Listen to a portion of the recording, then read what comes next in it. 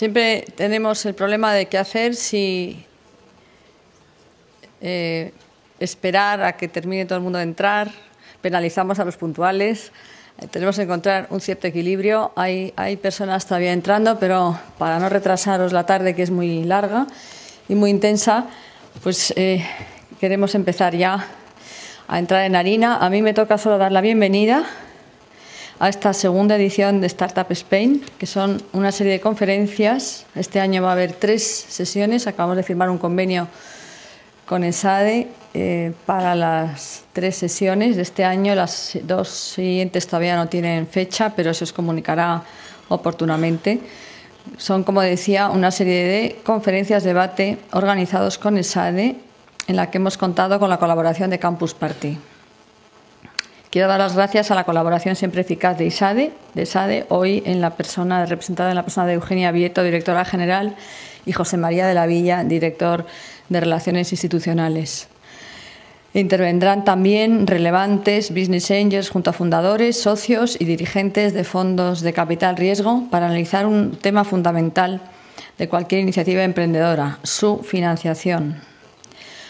Muchas gracias a todos por acompañarnos en este acto y también a los que nos siguen por las redes sociales.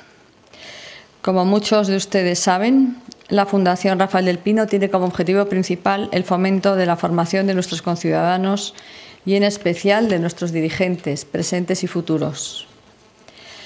Con nuestra actividad pretendemos contribuir al desarrollo eficiente y competitivo de su actividad profesional. De hecho, queremos completar la tarea que se desarrolla en nuestros centros docentes. Y lo hacemos con un conjunto de programas que pueden ver, para no extenderme, debidamente explicados en nuestro portal en Internet. Este fue el deseo del fundador, mi padre, referencia indiscutible para los emprendedores. Y deseo magníficamente expresado en las palabras que tienen en el muro lateral de este auditorio. El acto tendrá como actores a los relevantes emprendedores que he mencionado, ya que un tema relevante exige actores también relevantes. El emprendedor es un agente económico innovador que podrá materializar sus iniciativas bajo la forma de una empresa si dispone de las capacidades y oportunidades para ello. Los emprendedores detectan oportunidades de negocio, invierten, asumen riesgos y son los agentes principales de la creación y aplicación de nuevas ideas que contribuyen a transformar los procesos de producción y distribución en beneficio de la competitividad empresarial y del bienestar social. En las economías de mercado, cualquiera que sea su nivel de desarrollo, el motor del crecimiento económico se encuentra en el espíritu emprendedor y su catalizador, en la consolidación de un entorno favorable para la creación de empresas donde la prioridad debe ser la libertad económica. Hoy tenemos por delante una jornada en la que entenderemos mejor cómo conformar un entorno financiero favorable para los emprendedores de España. Hasta aquí no quiero enrollarme más, podría hablar de la Fundación y de todos sus programas extensamente, pero como he dicho al principio, queremos reservar todo el tiempo a los verdaderos protagonistas de esta tarde. Muchas gracias por su atención y muchas gracias por acompañarnos.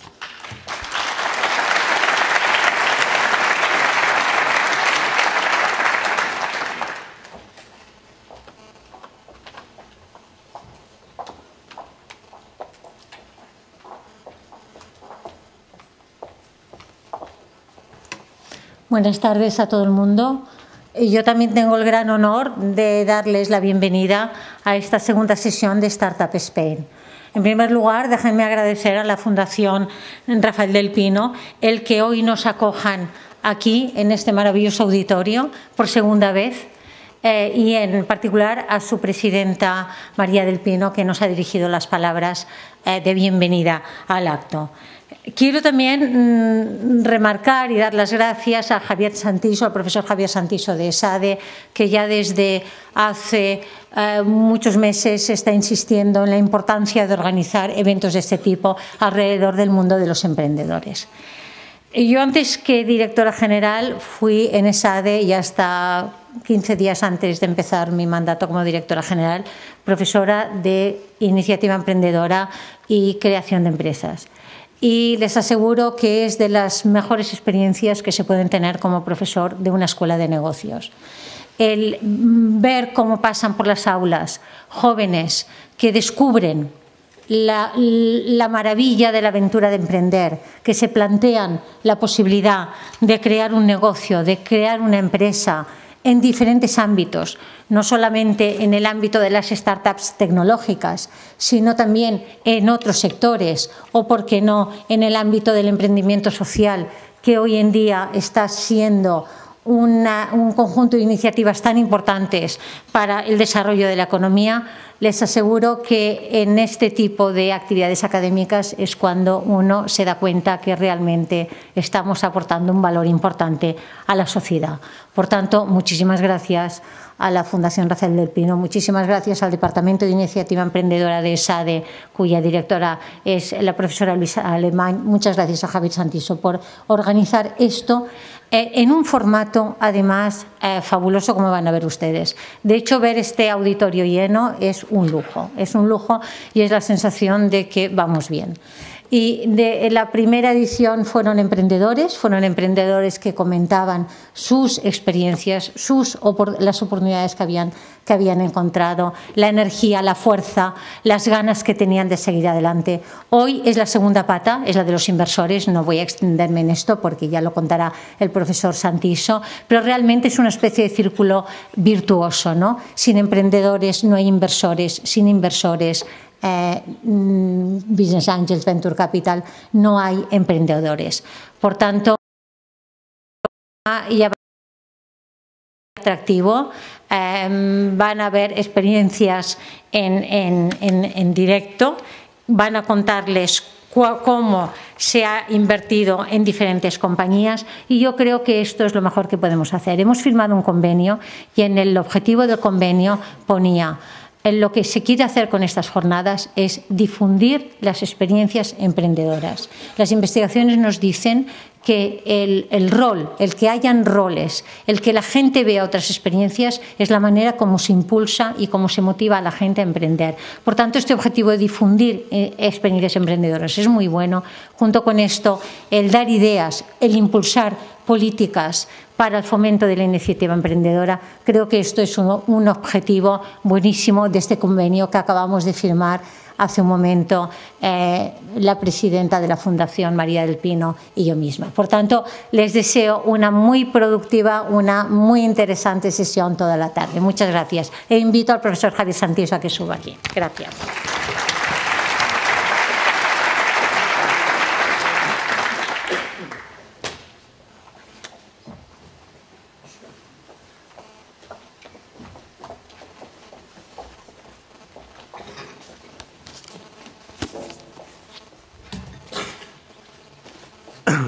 Buenas tardes a todas y todos. Yo también quisiera empezar a agradecer, por supuesto, la Fundación, los amigos de Campus Party también que están retransmitiendo, y en particular, obviamente, Eugenia, ESADE, todo el equipo, los que desde la Fundación y desde ESADE están trabajando para que esta jornada exista, y sobre todo a todas y todos los que estáis en esta sala y en una lateral que hay. O sea, para nosotros ha sido una inmensa sorpresa, bellísima sorpresa, de saber que había 800 personas registradas para atender en directo, y además están los que están por video streaming, gracias a nuestros amigos de Campus Party. Como decía Eugenia, esto es motivo para festejar también España. La vez pasada fuimos aquí en esta misma sala, 350, 400, me acuerdo las discusiones que teníamos, que quizás teníamos que empezar con un auditorio más pequeño, 350, hoy estamos duplicando, y os quiero agradecer muchísimo el esfuerzo de estar aquí con nosotros esta tarde, y en particular los panelistas. Hendrik viene aquí conmigo porque también me va a acompañar una breve presentación. Yo quisiera hacer una muy breve introducción, unos 10 minutos, va a estar centrada sobre España y Europa. Hendrik va a hablar de Europa, va a hablar inglés, va a hablar perfectamente español, es un amante de España, estuvo viviendo aquí, ya lo hablaremos un poquito luego, y luego invitaremos directamente, cuando Hendrik termine, el primer panel de subir, y empezaremos la discusión.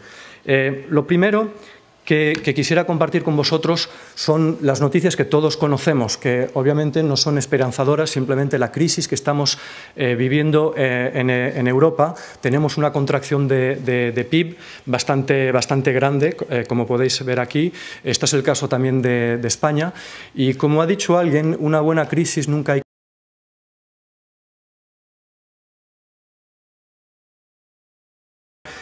pues una estrategia de salida, y en todo caso es un wake-up call como ponemos aquí.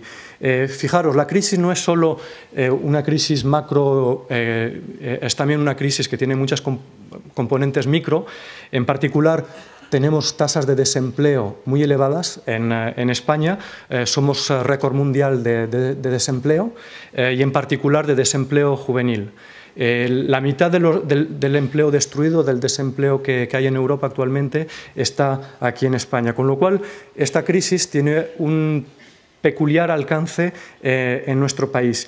Pero la crisis no nos debe hacer olvidar que hay movimientos mucho más profundos que se están dando. No es solo que tengamos una crisis, la crisis está acelerando tendencias. Una de ellas tiene que ver con el rebalanceo hacia los mercados emergentes. Fijaros aquí lo que nos dicen datos, lo que nos dicen encuestas. Básicamente, y esto no es solo un tema de España, esto es un tema de Europa, lo vamos a hablar durante la jornada, las compañías tecnológicas que cotizan en el Nasdaq, hay unas 400 compañías tecnológicas que cotizan en el Nasdaq estadounidenses. El segundo país que coloca empresas en el Nasdaq es China. 37. Nuestro problema no es que estamos rezagados con Estados Unidos, nuestro problema es que también hay un catch-up absolutamente espectacular que está procediendo de los mercados emergentes. Va a haber un invitado esta tarde que viene de Tel Aviv, de Israel. Las tecnológicas israelíes, son 27 aquí, son tecnológicas, hay más compañías en el Nasdaq, obviamente israelíes, estos son de nuevas tecnologías, hay biotecnologías, etc.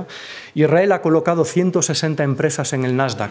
La persona que va a hablar ha participado en algunas de estas colocaciones. Fijaros, Europa, nosotros, toda Europa, tenemos en el Nasdaq actualmente 11 empresas que cotizan, es decir, 4 veces menos casi que China, casi 3 veces menos que Israel. Israel es una población de 7 millones de habitantes. El wake-up call no es solo para España, es para toda Europa también. Si miramos las compañías tecnológicas de Internet, los rankings, pues veis que hay muy pocas europeas. Básicamente en el top 10, top 15, hay 2 europeas, son 2 alemanas, SAP y Siemens, están unas de ellas en Múnich. Y fijaros, ya tenéis una de mercados emergentes, Samsung, que por cierto es una de las compañías en el mundo más intensiva en I+D. Si miramos ahora las compañías digitales, porque uno puede decir, no, pero esto en el mundo digital no ocurre. Pues lo mismo, en el top 20 de digitales no hay ninguna europea. Hay 3 de emergentes. 2 de ellas son chinas, Baidu y Tencent, y está Yandex de Rusia. Vamos a oír Vadim, que luego también nos hablará de una mirada desde Rusia. A mí siempre me pone muy nervioso cuando la gente me dice que hay exceso de venture capital, de capital emprendedor en España. Y como soy economista, me miro las cifras, y las cifras en duro. Esto es el venture capital tecnológico, no biotecnológico, energético, que es mayor, el venture capital tecnológico. Fijaros, Israel, $142 per cápita, que es lo que cuenta, $142 per cápita. Estados Unidos, $72 per cápita. Europa en promedio estamos por debajo de 10, y aquí el 1 que tenéis es en realidad un euro. Vale, no es un dólar, es un euro, pero como veis no hay mucha diferencia para España. Y obviamente hacemos esfuerzos en I+D, pero mirar, por ejemplo, quedamos rezagados en I+D por habitante, en euros, con Alemania.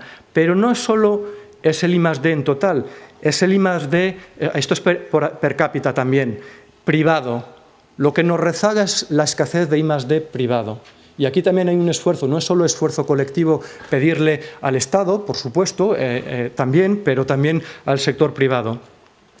Ahora hay motivos también para celebrar, y aquí me perdonáis a todos los amigos y amigas donde no vais a aparecer, no vais a reconocer vuestro logo, no me dio tiempo de ser totalmente exhaustivo, pero os quiero lanzar este mensaje que desde varios años estamos viendo cosas muy llamativas en España.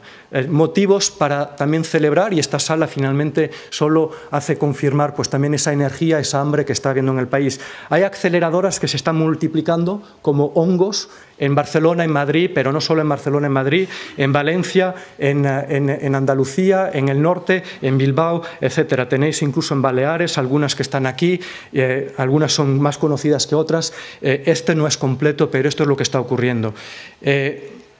Además, a ver si me pasa la lámina, también hay fondos de capital riesgos. La lista es totalmente incompleta. Algunos se están estructurando, otros son más senior, por decirlo así, mayor antigüedad, pero está habiendo más, en particular, no solo en Barcelona, también aquí en Madrid. Los que tenéis a la izquierda están en Madrid, los que están a la derecha están en Barcelona. Y llama mucho la atención el activismo, la actividad que se está generando aquí, en particular en Madrid.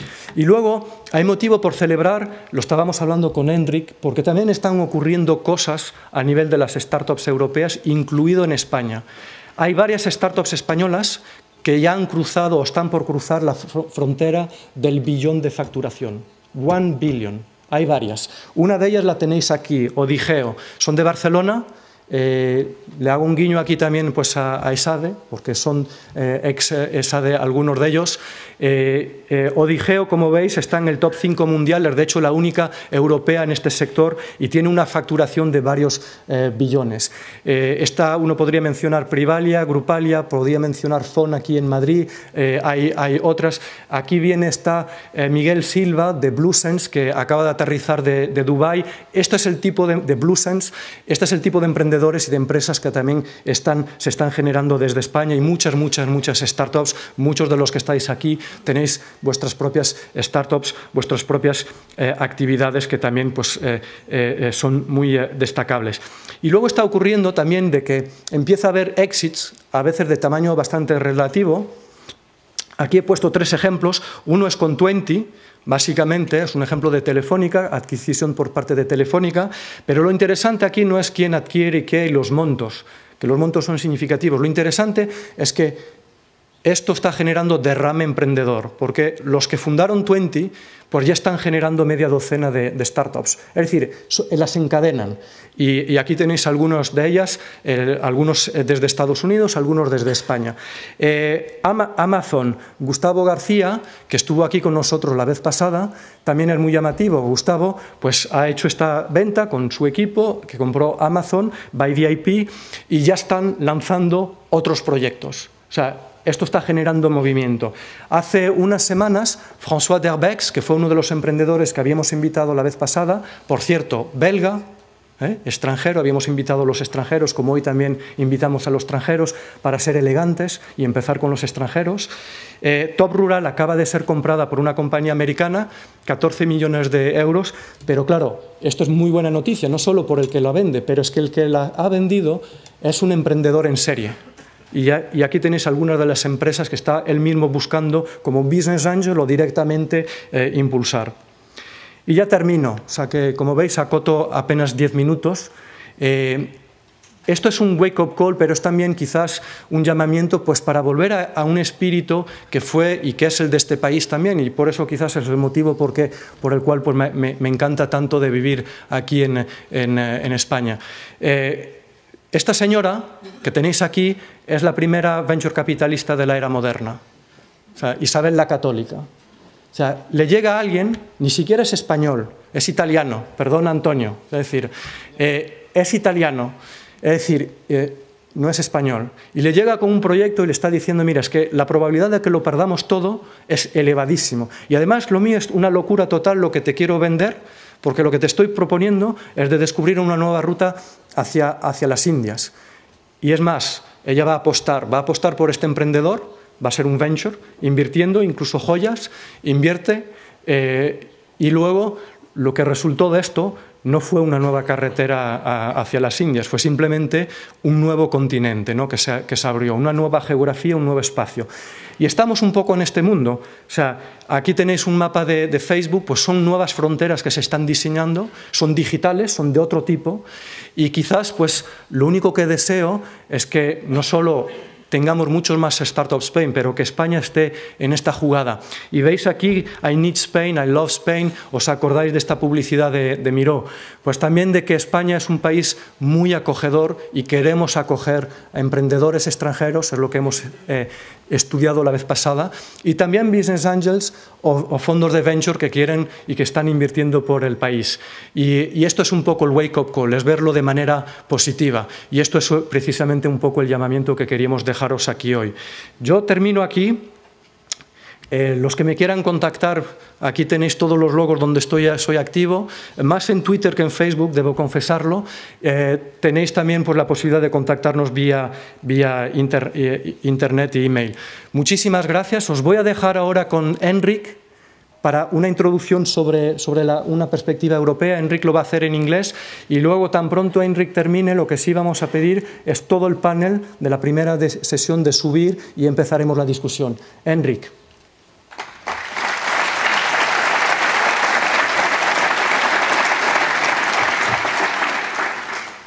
Thank you very much, Javier, and I apologize that I can't give my speech in Spanish anymore. I was able to speak much better Spanish, I have to admit, but this is 18 years ago and I'm losing a little bit the practice and I'm too shy to give it in Spanish in front of such a big audience. So what I'd like to do today is give you a brief overview what the status of European venture capital is actually, and probably I need to switch off my phone. I think that's probably the problem here with the... Sorry. I think, and as you can see it from the title of my presentation, it's meant to give a lot of optimism here, and it's always been the experience that recessionary times have been the foundation of great enterprises. And if you look at the density of enterprises founded, especially in the US, where we have a longer tradition of venture capital, you can see a significantly higher density of new enterprises being created in recessionary times. And the logic behind it is that the talent lacks the alternatives in incumbents and established larger enterprises.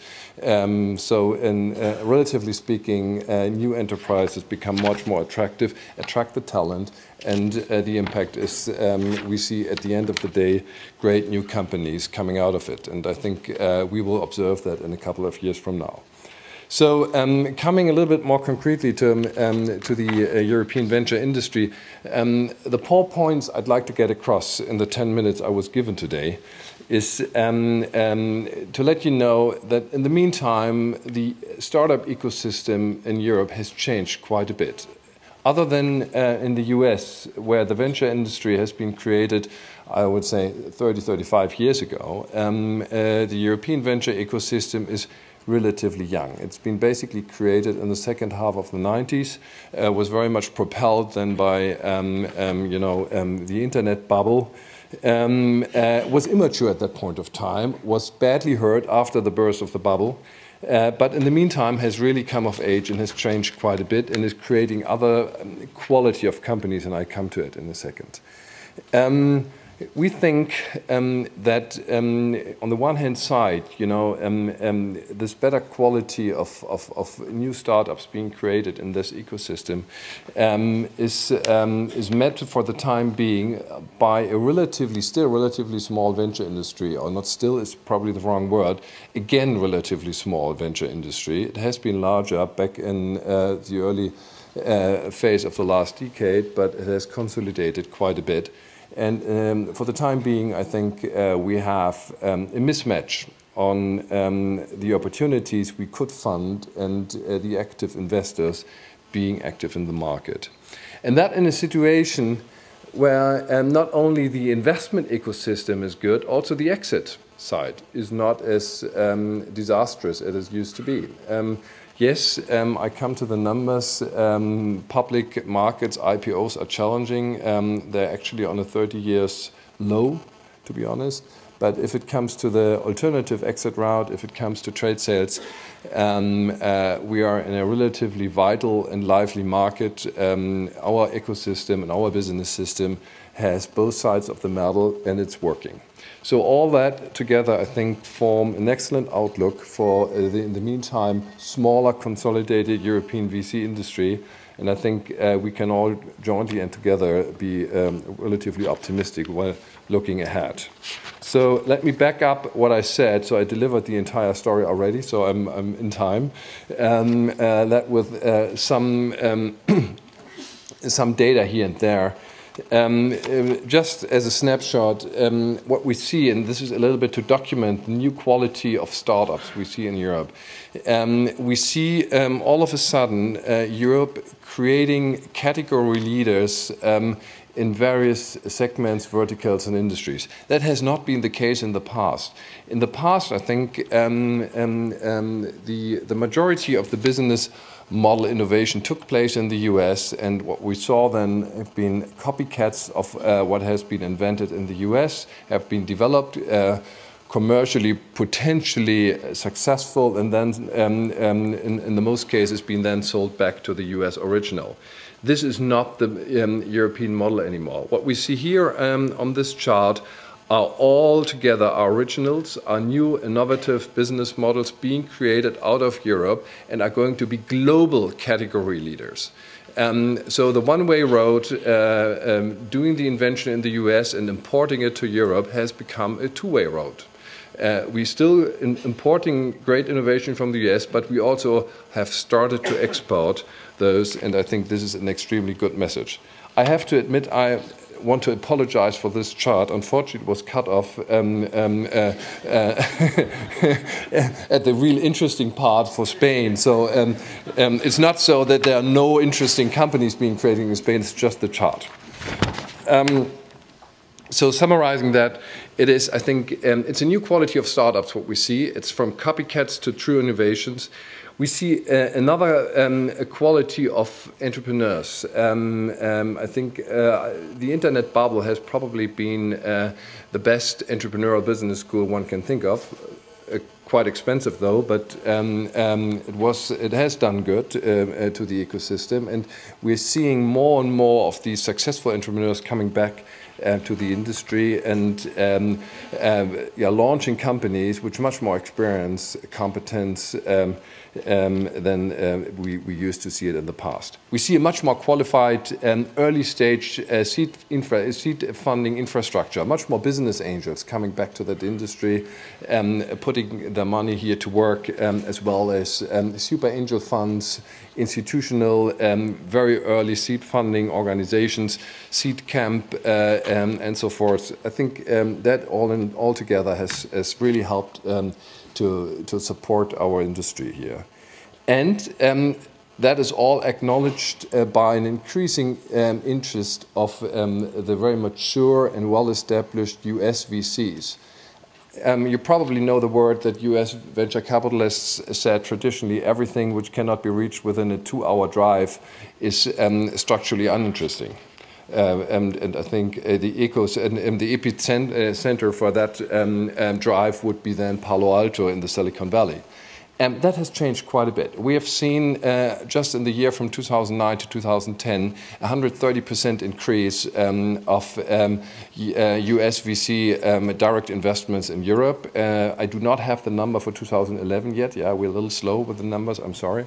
But I'm absolutely sure that this trend has continued. This is a great acknowledgement of the new quality of startup companies we see being breeded out and created in Europe. Probably a little conceptual and complicated, but I just wanted to remind you a little bit about the history and the supply and demand ratio which we now see in Europe with respect to our industry. Back in 2000, we had an all-time high with respect to fundraising, which has created quite a significant capital overhang. It has taken us probably 5 to 6 years to get rid of this capital overhang. So until 2005 and 6, we had probably more venture capital in the market than real demand. And that in a situation where the demand side dropped radically after the burst of the bubble in the year 2000, so which also additionally extended the period of the capital overhang. That situation significantly turned around starting 2005 and 6, because then most of the funds went out of money, and given the relatively poor performance they could show, they had difficulties to raise successor funds. And as a consequence of that, European venture industry consolidated drastically. We have probably lost more than 2/3 of all active venture firms and funds during that time, so basically in the last decade. On the other side, public capital markets came back 2005 and 6, and the bad experiences of the burst of the bubble in 2000 got a little bit more into the background, and there was a new optimism in the industry. We saw an increasing number of new startups, deal flow coming up, meeting a severely consolidated industry, which has now turned the traditional capital overhang into an underserved market. It is now, we have more quality startups seeking capital than capital available, which is not so good message for the startups, I know, but it's a very good message for the venture funds, because it has become a buyer's market. So I think I'm slowly running out of time, so I need to accelerate here a little bit. What you see here is, as a consequence of that, the penetration of the various European countries with venture capital or venture capital investments is embarrassingly small. If we use the US as a benchmark here, we are at least around a factor 6 smaller on a European average. Unfortunately, Spain is even only 35 or 40% of the average penetration in Europe. So there is a need for catch-up here in Spain, even more than it is already in Europe. And if we then focus on early stage, the situation is even more unfortunate, I have to admit. That was an interesting chart I found at EVCA about the impact, the more recent developments in Spain, especially if you look at the later stage funding numbers, how significant the impact has been in Spain after Lehman. I think that is pretty much driven by a higher reluctancy of international growth stage funds committing less money in Spain than they used to. Since growth stage is a domain of international funds much more than early stage, which is more a question of domestic players, and there the difference has been not as significant as in the other areas. Let me conclude with that here. In order not to eat up all the time, I delivered my message up front. I think we can, with this new situation in better quality of startups, dried out market, funding market, so not a capital overhang, but much more an underserved asset market. I think we have all reasons to be very optimistic with respect to the outlook of the venture industry itself, and if the industry will come up with better performance in the years to come, and I'm absolutely sure it will, that will also attract more capital coming into the industry. I think it is now the time to commit to venture capital. It's really, it offers the best opportunities ever since 15 years, or probably in Europe ever since. So I think a golden decade ahead, yes, I do believe it. Thank you, Henrik. I will ask the panel to come. So basically, David Garrett, Yuval Cohen, Tom Henriksson, Jose Marin, Vadim Tarasov, and Blake Winchell.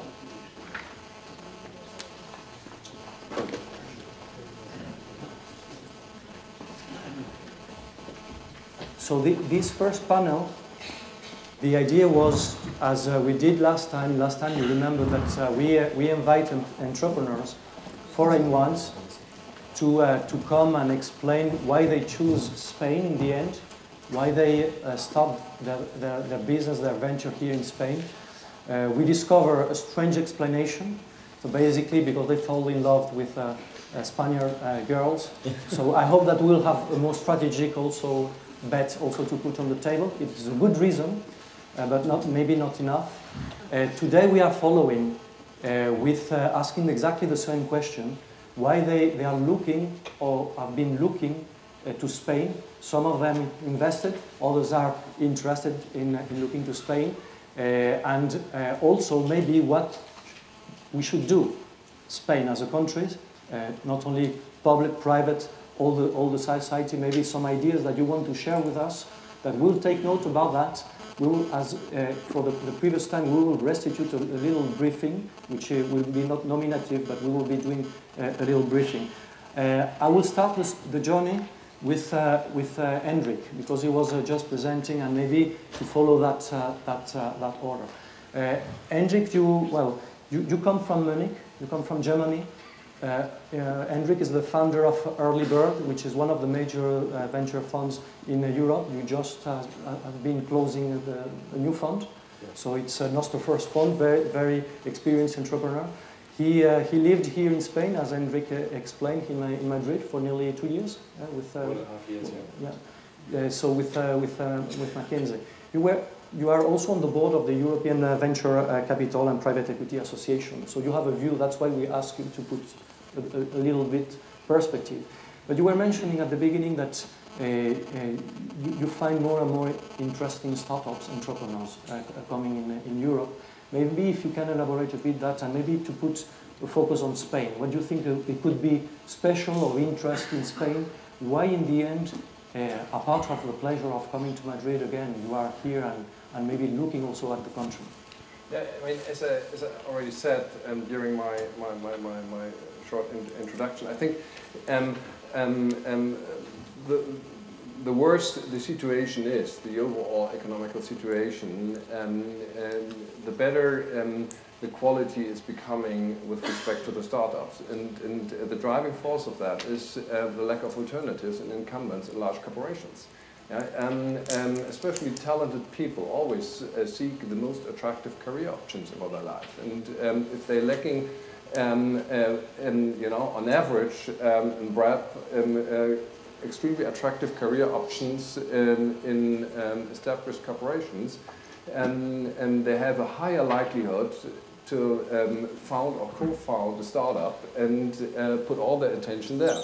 And I mean, this is it is logic, it's natural, and it can be observed all over the world. And since unemployment rates in Spain are relatively high on average, as you pointed out in your initial speech, I think there's a fundamental rationale suggesting that this must drive a lot of extremely talented people into entrepreneurial opportunities. To give you an example, I mean, we see an enormous momentum right now in Berlin, Germany, which I know better, of course. And Berlin is a city in Germany which has, with a huge distance, the highest unemployment rate throughout Germany. It is the city which is doing the worst all over Germany, but it has the highest activity level and a dynamic with respect to startup activities.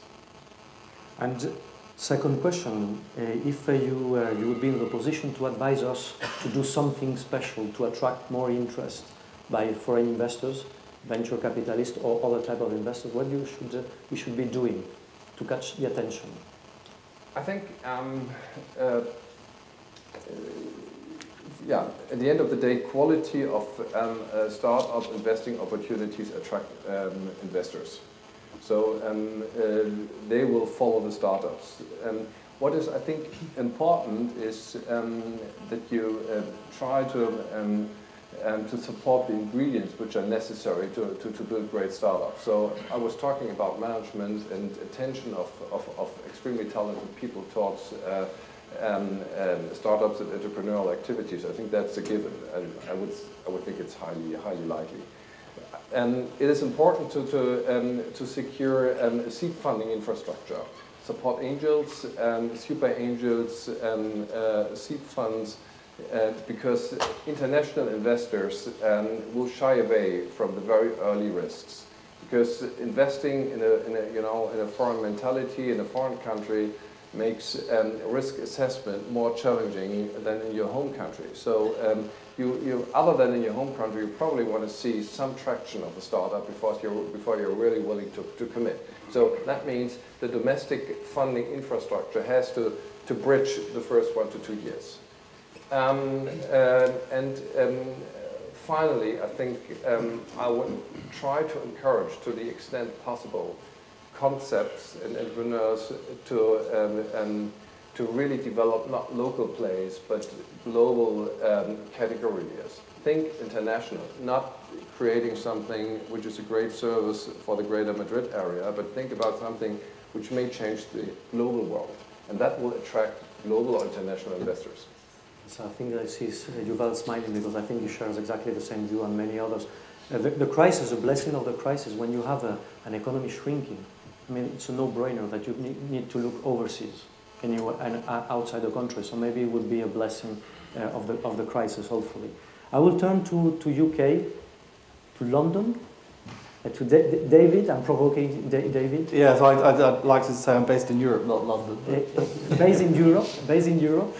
David is the managing partner of Kenneth Partners, and he has been involved already in investing in Spain. You have been involved by VIP? By VIP, in European Telemedicine Clinic in Barcelona and NTR Global in Barcelona. So maybe you can explain why in the end and the process of looking to those companies. Well, perhaps I should give our perspective to begin with, because we manage about 200 million euros across the EU, 70% in the EU and 30% in the US. So our perspective is driven from what I would call an American management practice applied to European businesses. So in the case of why do we invest in Spain, our attitude is not particularly that we invest in any particular country. We invest in people and ideas. And Spain found me in the sense that Gustavo Garcia, who was one of the two founders of Bivip, had a very international background. He'd worked in the US in IBM, and I think actually he was brought up in Argentina as well. His business partner was German. And so it had many of the American management practices already instilled into the company that we looked for. We felt very at home when we were talking to the founders because we understood the kind of business practices that they were trying to build, and automatically they were building a business that was international to begin with. It had actually German angel investors that had made money in Germany and relocated to Barcelona. So for me to begin with, it was incidental that the opportunity was in Spain, but if you ask me to say what are the key competitive advantages of Spain within Europe, I think at the moment I would say quality of the education system is probably one of the outstanding factors. So although it's not going to produce a change very quickly, I think continued investment in education seems to be critically important. And if there's a sad consequence of the construction boom, it would have been that young people were diverted into an activity which had less potential to add economic value in total than perhaps life sciences or clean tech or information technology could do. I think openness to the international world is important as well. So I think compared to some other countries, perhaps I would point to, perhaps say Sweden and the Nordics. They tend to get locked into very domestic market opportunities, often with boards that are composed entirely of Swedish or Nordic people. So I think Spain is generally more open to external influence and easier to work, easier to build international teams in. And I think also another key competitive advantage for Spain, which perhaps you won't want to hear precisely, but it has the geographic analogous position in Europe to the Sun Belt area of the United States, which has always been able to attract entrepreneurs because of the quality of life and the standard of living. And I think Spain has that going for it as well, compared to trying to relocate or hire an entrepreneur hire a chief executive into Finland, for example, which is very challenging. Maybe Tom will want to add something later. Tom can tell us about the quality of life in Helsinki. But you mentioned, David, two other companies. Sorry, please, Tom. Yes, go ahead. Helsinki just won, Finland just won this award for being one of the best places in the world to live in. It is a little bit cold, I have to admit. So, sorry, I mean, I do agree completely. It's very hard to get an international executive to move to Finland. But maybe we can move the companies wherever the international executives want to live. Yes, you can move the companies to Spain, no problem. Here in Madrid, Barcelona, wherever you want, we will be more than happy. The next Startup Spain will be about that, by the way. David, you mentioned other companies, startups, where you have been investing beyond by VIP. Maybe you can tell a bit more about that. I mean, also the ingredients that you have been looking at, where they are located, to tell me more about these investments also. Well, in the case of Louis Font, he had lived and worked in the US in Citrix, and so he was bringing back American best practice within information technology businesses to build and recruit a team in Barcelona. Again, very international experience and management experience that was very comfortable for an international investor. In the case of European Telemedicine Clinic, the founder team was actually both Swedish people, I think, that had chosen to relocate to Barcelona for quality of life reasons. And then from there, the company built very internationally. In fact, although the company is headquartered in Barcelona, most of the revenues come from Swedish hospitals sending radiological images to be analysed by radiologists living and working all over in Europe, probably a disproportionate number in Barcelona, but plenty in places like Hungary, UK, and then a lot in Australia as well, in order to provide a through-the-night service in Europe with radiologists that are working through the day in Australia. So in that particular case, I mean, I think the startup could have been anywhere in Europe. It just happened that the founders liked the quality of life in Barcelona and could get access to radiologists there. In fact, funnily enough, that's had an interesting development in that traditionally radiology was certified within countries by individual professional practices that certified the standards for radiology. Barcelona looks like it's going to become the centre of the European Radiology Institute, responsible for certifying radiologists all over Europe. And so, it looks as though from a single small startup, it provides a sort of a nucleus that all sorts of other things can develop around. And in fact, actually, we're in discussions at the moment with that particular business about helping to transform the efficiency of the Catalonian diagnostic services using radiology in partnership with Telefonica. And if that develops, then perhaps that'll be exported to Latin America. So there's a large domestic market if you think about the Latin world, as it were, rather than just domestic Spain. Thank you, David. We will go a bit beyond Europe with Yuval. I'm following the alphabetical order. So, Yuval, you are coming from Tel Aviv. You arrived yesterday. You are the CEO of Stage 1, which is an early stage vehicle. You have been in the industry since nearly 20 years. Since 3 years now, you are coming very frequently to Spain. So, I mean, this is a mystery maybe that you can explain to us. Why someone that is based in Israel, based in Tel Aviv, is looking to a country like Spain, beyond the sun that we are sharing together. Yeah, so, and there is no Spanish girl in this story. Yeah, and there's no Spanish girl in the story. So, just to be clear. Yeah. So, yeah, that's right. I've been in the venture capital business for the last 17 years, and after Javier's introduction about the Israeli high-tech scene, I don't think that I need to talk too much about and give any superlatives to the country, for a country of 7 million citizens. And I was smiling when my colleague was talking about thinking international, thinking global, because in Israel, you don't have any other choice. If you want to build a real company, you think globally from the first moment. And that's something that, as somebody who grew up in Europe, I can share with you. I mean, it's not the case necessarily here. I mean, not only in Spain, by the way. I think it's all over Europe. When I started my first fund in Israel back in '95, I think that the basics of the industry, or the basics of the technology markets were quite similar to what I can see here in Spain, and that's to answer your question. a high level of academia, basically no presence of foreign investors, or very few foreign investors, I would say. There were, I think, only 3 Israeli companies traded on NASDAQ at that time. Even worse, I mean, if I think about it, I mean, Spain has a big advantage of having some very large multinational companies that, for a startup, you know, it's very important to test the product, to get you know, a kind of test of alpha sites, of beta sites, and this is something that was missing in Israel.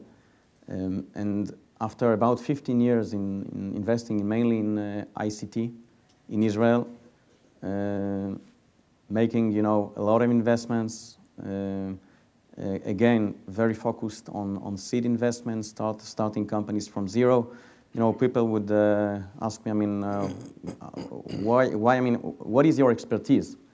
So I want to believe, you know, that our expertise in stage 1 is to take an idea, to choose the right entrepreneur. And by the way, the right entrepreneur, it's not always, you know, the type of serial entrepreneurs that would go to the valley and raise a $10 million round without having any problems. I'm talking about a good entrepreneur is somebody that you can walk a long way together as an investor, as a CEO, as an entrepreneur, and who's willing to listen, who's willing to act and to change and to get some advices. For me, that's a good entrepreneur. And I think that for the last 3 years, I mean, just to go back to your question, I felt, this is only a personal, you know, observation that, and it is reflected in one of the slides that you shared with us. In Israel, the Israeli market became very crowded. Some would say overcrowded, in too much money chasing for startups, with all the major investors in the world that you can think about having a permanent presence, not even, you know, somebody who's scouting, but more a permanent presence in the country. And I was telling, you know, and telling to myself, okay, I mean, what next? And I were, you know, looking outside, and we've found, I mean, that again, these basics and this vacuum, I mean, of not having any, you know, and we called it, you know, the desert between the seed. And I think that here, I mean, there are a lot of startups that are able to get the seed investments. But after getting the seed investment, what I've noticed in Spain, and that's again my own experience, I might be wrong, but I've seen it more than once. And the fact that after, let's say, raising the first 200, 300, 500,000 euros, then most of the companies, you know, are getting stuck. I think that there is, again, a desert between the seed phase and let's say, the sales, the early sales. And here, if you ask me, I mean, what I would like and what I think would be very helpful to the industry here is to have, and I hope that there are some people here from the public administration that hear us, to have a kind of program that would give incentives mainly to institutional investors, to local ones, to invest in the post-seed phase. In Israel, there was a project that was called Yozma, initiative in Hebrew, and the idea was to take $100 million, and that's how the industry started in Israel. Split it into 10 tranches between 10 funds, and the idea was to give it as a kind of almost a grant, and let's the best win.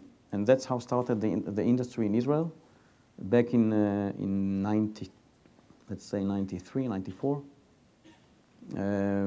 I really believe, I mean, that that's the way to deal with it, because having a lot of incubator, and I saw again the slide that you shared with us, and accelerators is very nice, but that's part of the story. You need the, the next phase. And I think that here, I mean, the government can make the difference.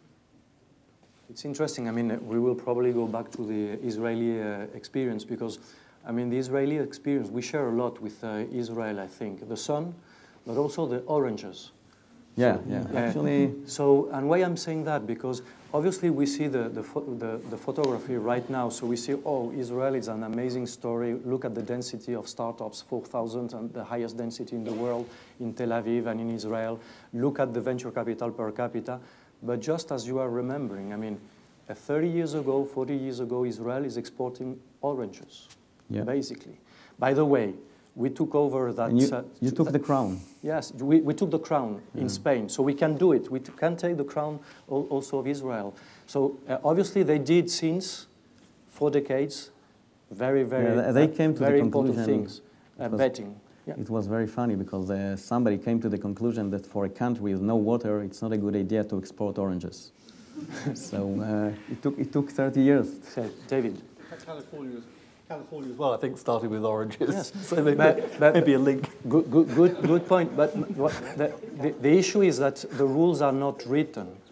I mean, and it obviously depends on what you do as a society, public, private, as a society. There was a huge bet in Israel 20 years, 30 years ago.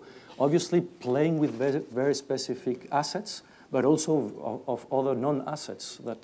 And this is also inspiring maybe or appealing for Spain. David. I'd like to sort of broaden the discussion a little bit just to sort of show how narrow the focus is if you restrict to venture capital, because even in the US, the venture capital model really only works within part of California. And the way of developing businesses in the rest of the United States is quite different and often involves angel money or family money and often aims to build long-term family businesses which aren't necessarily ever going to be sold or traded. So I think for me as a European, a very critical question is how could we develop a better model of innovation in Europe that will build long-term sustainable businesses which doesn't end up with our best assets owned by US corporations, which is the logical outcome at the moment of public sector investment in European venture. There needs to be something distinctive and long-term sustainable about innovation in Europe that is playing to our competitive advantages. And I often wonder whether we're right to focus on competing so hard on information technology. I think in general in Europe we do better with applications of technology rather than innovation in fundamental technologies themselves. Yuval, you wanted to add something? Yeah, I think that, generally speaking, I'm not, for governmental, let's say, and the government going into the business and the business sector. But here I think that and I think that you were talking about it earlier, I think that it has been the same in Israel, by the way. At the very beginning, the risk is too high. And if you want to attract money from outside investors, so typically they would see, I mean, who else, is invested in that startup. So the phase that you see here, I mean, I can start, looking at, and that's true that US VCs are looking now more outside the US. But again, if you look at their investments all over Europe, they are very focused on the later stages. And the reason is that when you have a company selling at 30, 40, 50 million euro, you feel that the risk is lower, I mean, and you're able, to take, to assume this risk. But if they are about, and if they were, I mean, to invest and to look at opportunities here in Spain at earlier stages, I truly believe that they need to see some local investors as well. If you look at I don't have the figures, right now, but I think that if you're going to check the asset allocation of institutional investors in Spain to venture capital, I believe that you're going to see a very low figure. Yes, Just Hendrik. Just one comment on that. I mean, you were mentioning that program with 100 million in Israel. If you just apply that to Spain, yeah, on a population basis, you would talk about 600 to 700 million. So that would be quite a bold move. I'm sure it would do good to the industry, but we're talking about significant money to have such an impact.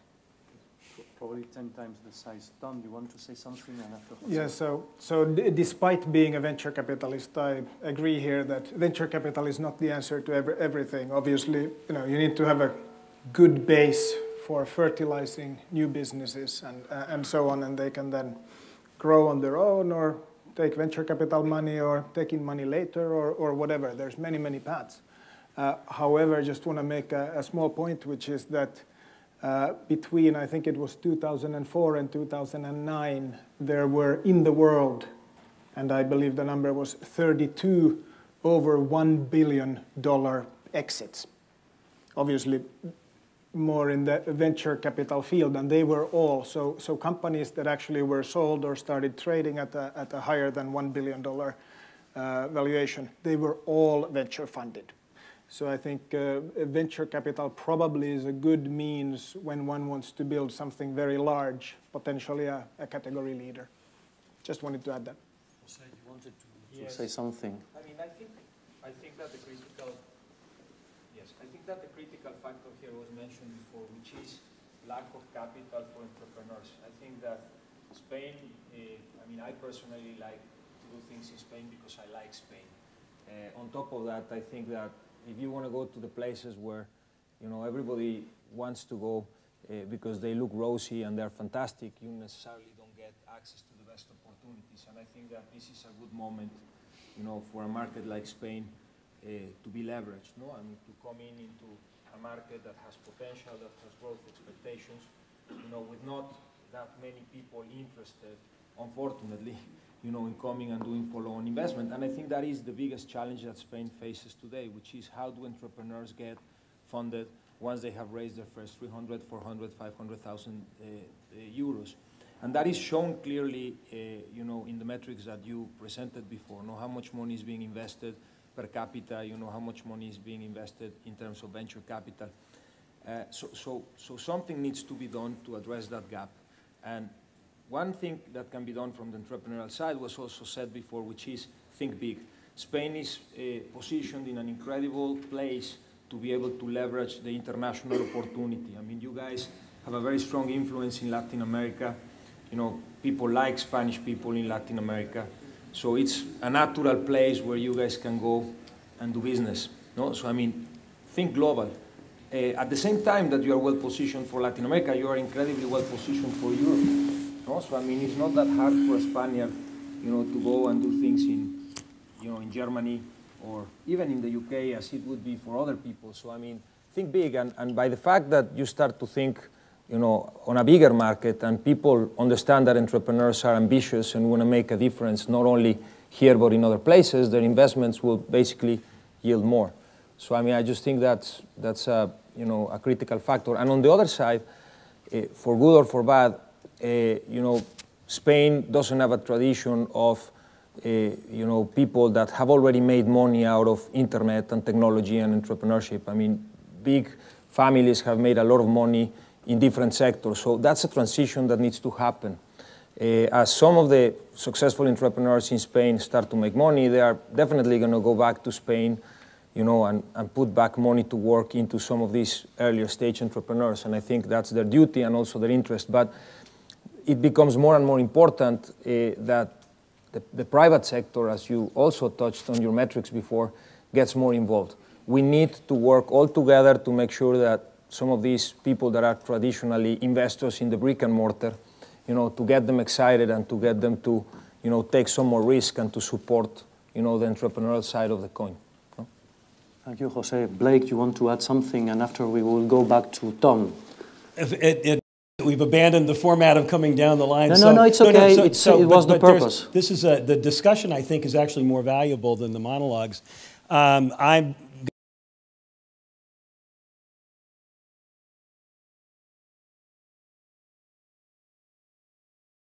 by teaching a course at the IE Business School on entrepreneurship and venture capital, as well as having been an advisor to Adara Venture Partners for the last 7 years. And I disagree a little bit with the comment that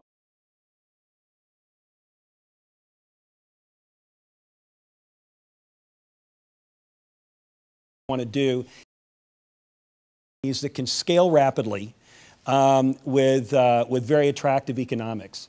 And there are really two ways that there are really two things that you can do to make that happen. One is to support companies with technology. And Spain has actually done a great job of that, largely due to this outstanding educational system and university system that Spain has. And there is some incredible both information technology and medical technology that has come out of Spanish universities. The challenge, at least as I see it, is that once these technologies are discovered and begun to be commercialized, they have to be scaled. And that scaling very often takes a capital and connection network that is outside of the size of Spain. So to use Alien Vault, one of Adara's portfolio companies, this is technology which is mobile security technology security technology that came out of a Spanish university. Adara did the seed investment and really sort of brought the technology to the point where it was ready to scale, and then teamed up with Trident Ventures in Silicon Valley, which not only was able to add much more capital as a larger fund, but also to bring a network of contacts to Alien Vault that have been very difficult for a company that is mostly confined to Spain.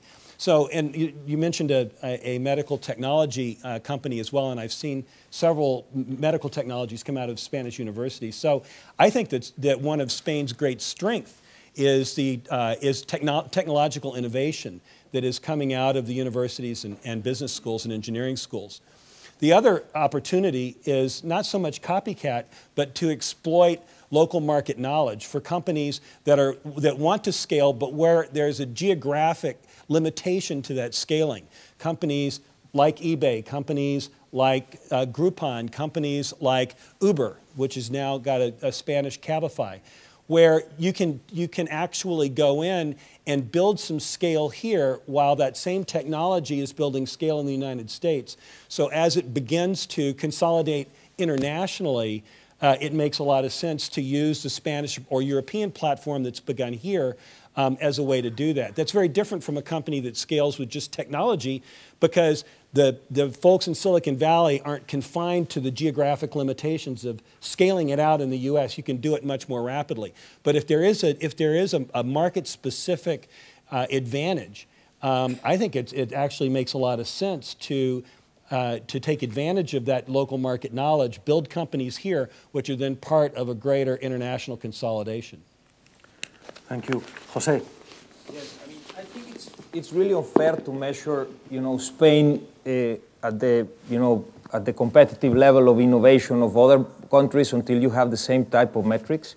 I mean, I think that, as it has been said, Spain has done a phenomenal job in putting up an amazing educational system that helps.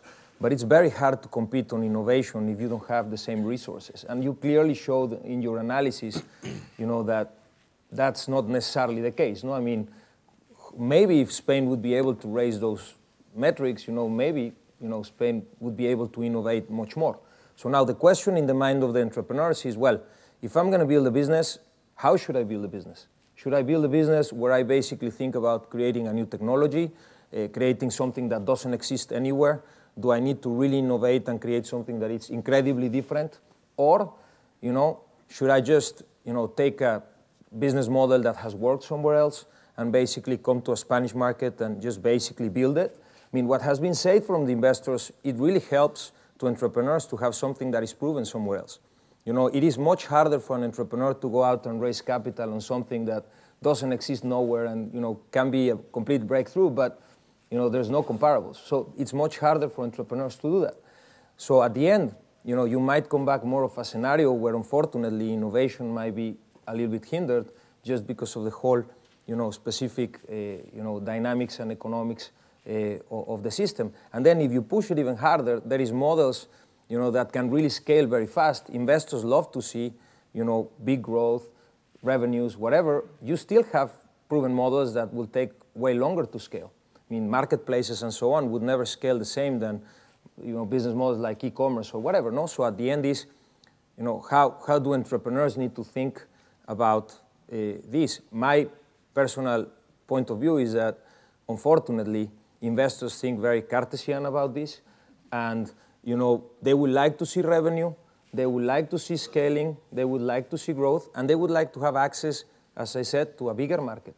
So projects that you can scale fast, that in a certain way that have comparables in other places, that have worked well, that have a certain size and they're in a certain extent proven, it's going to be much easier for entrepreneurs to fund something like that. Well, maybe I will turn to Tom, because it gives me a good transition. Maybe Tom has a slightly different view on this. Not on everything, but a slightly different view, because Tom is coming from the north, as you said, from Helsinki, very sunny also place, but even in winter, you have to see the... You were at Nokia Corporation before being a partner of Open Ocean, which is a 50 million euros fund, venture fund, and you invested already in a Spanish company. You are looking to other options, and how maybe you can explain this mystery that someone coming from Finland happens to invest in a startup from Zaragoza. Because you have to find Zaragoza, and it's an amazing place, a lot of entrepreneurs there, but in the end, maybe you can explain, and you will see that there's a very interesting transition to the previous panel that we did in November with foreign entrepreneurs. Maybe you can tell a bit about that. Because there was a foreigner, I mean... Sure. I'm a little bit confused now by so many things moving here, but I'll try. So I think the transition relates to the lady, Heidi, who is married to the CEO, Ignacio Correas. And Heidi is a Finnish lady who met Ignacio and lives in Zaragoza. That may be the reason why Ignacio found Open Ocean Capital from Finland. I don't know if it's a fact, but it may be the reason. So we are a fairly new fund. We're one of these entrepreneur-driven new funds. So everybody in our team had something to do with one of the European category leaders' success stories, MySQL. So we have the actual founder of the company who developed the product. We have the angel who helped him do the first business plan. How do you build a large community of millions of users who don't pay much or anything for your product into an actual software business with hundreds of millions in revenue? I was the A-round lead investor there, and then our fourth partner was on the management team of the company. So we all had something to do with MySQL, and MySQL was a software company with a community business model. So they had a community of users who also helped develop the product, improve on the product, and they were able to, from this community of millions of users, find customers based on behavior, actually digitally already in the mid-2000s, a B2B business who found who would like to pay for the product because they use it in an enterprise mission-critical setting. So Open Ocean then was founded after the exit of MySQL to Sun, investing in software companies across Europe that have that similar model, where you get development benefits in R&D, and where you can potentially scale sales and marketing better through the finding of the right users, the right customers. Long story, I know, sorry, but Ignacio called Monty, the founder of MySQL and our founding partner as well, and said that I have something that looks like MySQL. Would you like to come and help do another success story around it? I don't know if Ignacio found out about us via Heidi or not. But anyways, Essential is a Zaragoza-based company that has the largest community, is the leader in small business servers. So they have a Linux open source-based small business server that takes care of the IT infrastructure, the network of a small or medium-sized business. Great start, 40,000 downloads every month, primarily small businesses that download the free product. And now what we're trying to develop together with the team is, well, we have already developed, or they have developed subscription products where a small business or a medium-sized business buys more stuff, which they actually then pay for, like support, technical support if something goes wrong, additional components, more security, more storage, this and that. So anyways, he found us because we had a similar background. And it's, by the way, it's been fantastic working with them. Why did we invest in Spain? Well, he found us. But they are a great team, still a very technical team, but a great technical team. We hope to help transform the company into being a great business team as well that can really scale. And they are in a very interesting market space, in our opinion. And Tom, also like Yuval from Israel, Finland, has a very interesting, let's say, ecosystem. So you can compare both Spain and Finland. What will be your best idea to share with us that we should be doing, emulating, or maybe doing differently that you see that we could push here in Spain? Right, right. Maybe one do and one don't. I definitely don't have all the answers, but one thing where Finland, as you could see on a couple of the charts, is really strong is in both publicly and a little bit less strong privately funding early stage technology programs, projects, and companies. So Finland has this technology development center, which if you have a company that does something fairly smart, doesn't even have to be super smart, you will get various types of funding from there. And they are soft loans, they are grants. Nowadays, there's even grants through a selection process by a panel of VCs that you can even get grants for internationalizing your business. I'm not saying this is the solution to everything, but in Finland, without it, we would not be one of the innovation leaders in the different studies. So that's the do. I think Spain can probably do much more there. Then the don't, which I learned in the essential case. Bureaucracy. Oh, we didn't start a company. We invested in a company. We did due diligence. We changed a few legal things, some structures with the team. We made the transaction, the investment into the company. We set up a board of directors, which I joined. Each of those things, there were a lot of stamps of approval and notarization things, and I had to get my national identity extraterrestrial and this and that. I have to say that although I've done a lot of transactions in a lot of countries, this was the bureaucracy record for me personally so far. So that's the don't. Maybe it could be enlightened a little bit. And this doesn't cost money, by the way. To reduce the transaction cost, I mean, not from your point of view, because it costs a lot of time. It seemed to employ a lot of people, I have to say.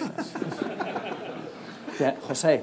I mean, I just react to this because I guess everything is relative, no? I mean, when you think about Finland compared to Spain, but then go think, you know, Spain compared to Brazil or to Mexico or to any other Latin American market, I mean, the bureaucracy is way out there, no? And I think that's something that Spain has definitely done well, not necessarily only for, you know, for attraction of capital into Spanish investment, but also, you know, they have developed a very attractive fiscal regime that gives incentives for non-Spaniards to come and invest outside of the European community. No, I mean, there is certain formats that are very attractive. If you own certain percentages of companies for a certain period of time, you get a very attractive fiscal treatment. And then since Spain is perceived, you know, and has negotiated very good double imposition treaties with some of the Latin American markets, it ends up being a very favorable tax, you know, incentive for people to come and, you know, create Spanish corporations, bring money here, and eventually deploy the money somewhere else, no? So, Jose, maybe we will continue. I will continue with you. You are coming. I mean, you are from Mexico. So, in the end, explain also a bit why someone coming from Mexico, you choose in the end also Spain. I mean, you are in between New York, Paris, and different cities, but you have been pretty involved here in Spain. Maybe you can tell us a bit more which companies and in the end why. Well, I think the bottom line it comes down to, you know, to the way I grew up. You know, I was born in Mexico by casualty. No, I mean, I grew up there until I was a certain age, but my parents are non-Mexican, are basically Spanish, French, and Italian. So I have, a very, very, let's say, mixed background, no? And that gave me the opportunity to live into different places, while I grew up, and also gave me a very global perspective since I was a kid. But, despite the fact that I love my country, which I have a lot of respect for, I also love Spain. And I think that that was always an incentive for me, to come and do something here, because as I said before, I want to do things in places that I like.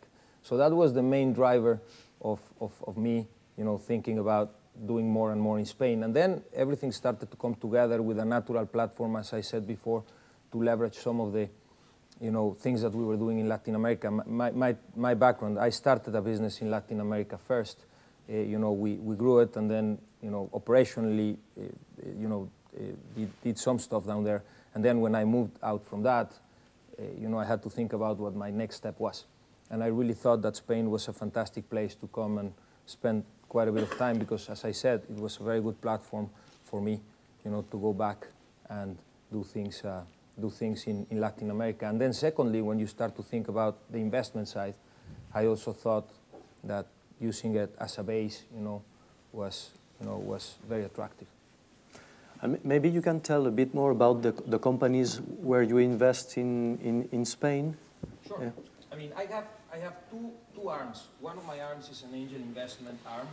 So that's really not my activity. It's something that I started to do a while ago because I like it, and also because I thought that it was a very good way of learning about new markets, about new business models. So that's one of my legs. And on that side, I have invested in over 70 companies globally, out of which 6 of those are in Spain. And most of those that I've done in Spain are in categories that I really know and understand very well, like e-commerce, marketplaces, and consumer-related internet. So I don't really like to get out too much of my strategy of investing globally on proven business models if they're outside the US. If it's non-proven, then it has to be more US-centric. And then focus on the spaces that I really know and understand well.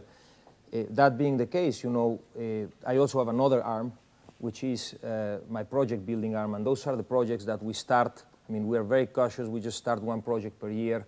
We fund the first $5 million into the project. Eventually, look for people that would build the business with us. And we have tried also, going to the Spanish situation, tried to leverage some of the great capabilities that Spain has. In my space, it's very hard to find as much talent as I have found in Spain in terms of SEO, search engine optimization. There's been some incredible, developments in this market. And one of the businesses that we are building, it's a company called Captalis, and we decided to center that in Spain. Even though we are not necessarily targeting the Spanish market, we decided to leverage, some of these SEO skills. Captalis is a lead generation business. And at the end, the skills that you really need to succeed are search engine optimization. So we came and we have built, a technology center here where we have basically developed all our platform and tried to leverage the best practices that Spain has on SEO. No? And that's a concrete example. And you tell me if you want me to go more in detail on something else. Or Yes, Tom. I actually just want to add to that, what I realized in the last, let's say, 9 months since we met the company and then eventually invested in it and now been on the board, Spain has great clusters of developers, of engineers, not only around Senchal and in Zaragoza, but we've seen it in actually several deals that we've been looking at and heard from a lot of players here that there's not only great engineers, but obviously from a, let's say, aggregate European perspective, very, very cost-efficient engineering as well. So I look forward to finding a few of those more in the future, and if not, probably putting some of our other companies' departments or parts here to take advantage of that. One of the other examples I would give, I mean, we are building an Expedia for Brazil. The company is doing incredibly well. And Brazil is becoming a more and more competitive place where it's really hard to be able to find, good talent at reasonable price. And we are looking into Spain. We are definitely looking into, some of the great talent that you have here in terms of engineering for people that want to take the risk. Now, it's a big challenge because, you know, the living in Spain is very nice. So it's not that easy, you know, for someone just to say, yes, I'm just going to move. And, you know, the lifestyle here is great. But on the other side, there is great engineers, and we are definitely looking more and more on how we can get some of these people, you know, to come and work for some of the projects that we are building in other markets. Yes. Blake wants to do another comment, and I want to go back also to Jose, to what you are saying. Okay, I'll make this quick, but it plays off of the last two comments, and that is, what can Spain do to encourage more investment? And one of the things that IE that we've been talking about is actually offering more courses on computer sciences and actually coding, because there's so many, the universities and the business schools are graduating so many very, very bright people in marketing and finance. But if you look at that list of companies that are very successful startups, most of those companies had a technical founder or a technical co-founder, and they don't have to be a PhD in engineering. But having somebody in this day and age who has the ability to code, if you're talking about information technology, so that they can redo your product on a very rapid basis and put it in front of customers and test it and then go back and retest it, where you've got a founder with skin in the game and with equity. Those are the companies, at least in our experience, that have been the most successful. So I would encourage all of you who are involved with any of the educational institutions to think about how you can create more people who have that capability, because my students who come into me with great ideas, I ask them how they're going to actually get the product implemented and put out in front of customers in order to get feedback. And they say, well, we're going to hire somebody to do that. And the reality is that may be the most important person on the team, as opposed to the marketing guy that comes up with the idea, or gal that comes up with the idea. So that engineering is a critical component, and it will bring more money and more startups to Spain. Vadim. I would agree that engineering is important. However, I'd still insist that the key thing which would help the Spanish venture capital industry is the globalization. Building international companies, it's the main aspect.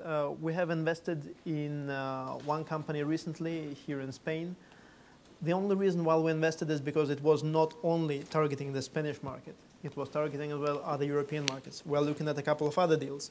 They are also taking a look at the Spanish market plus some Latin American markets.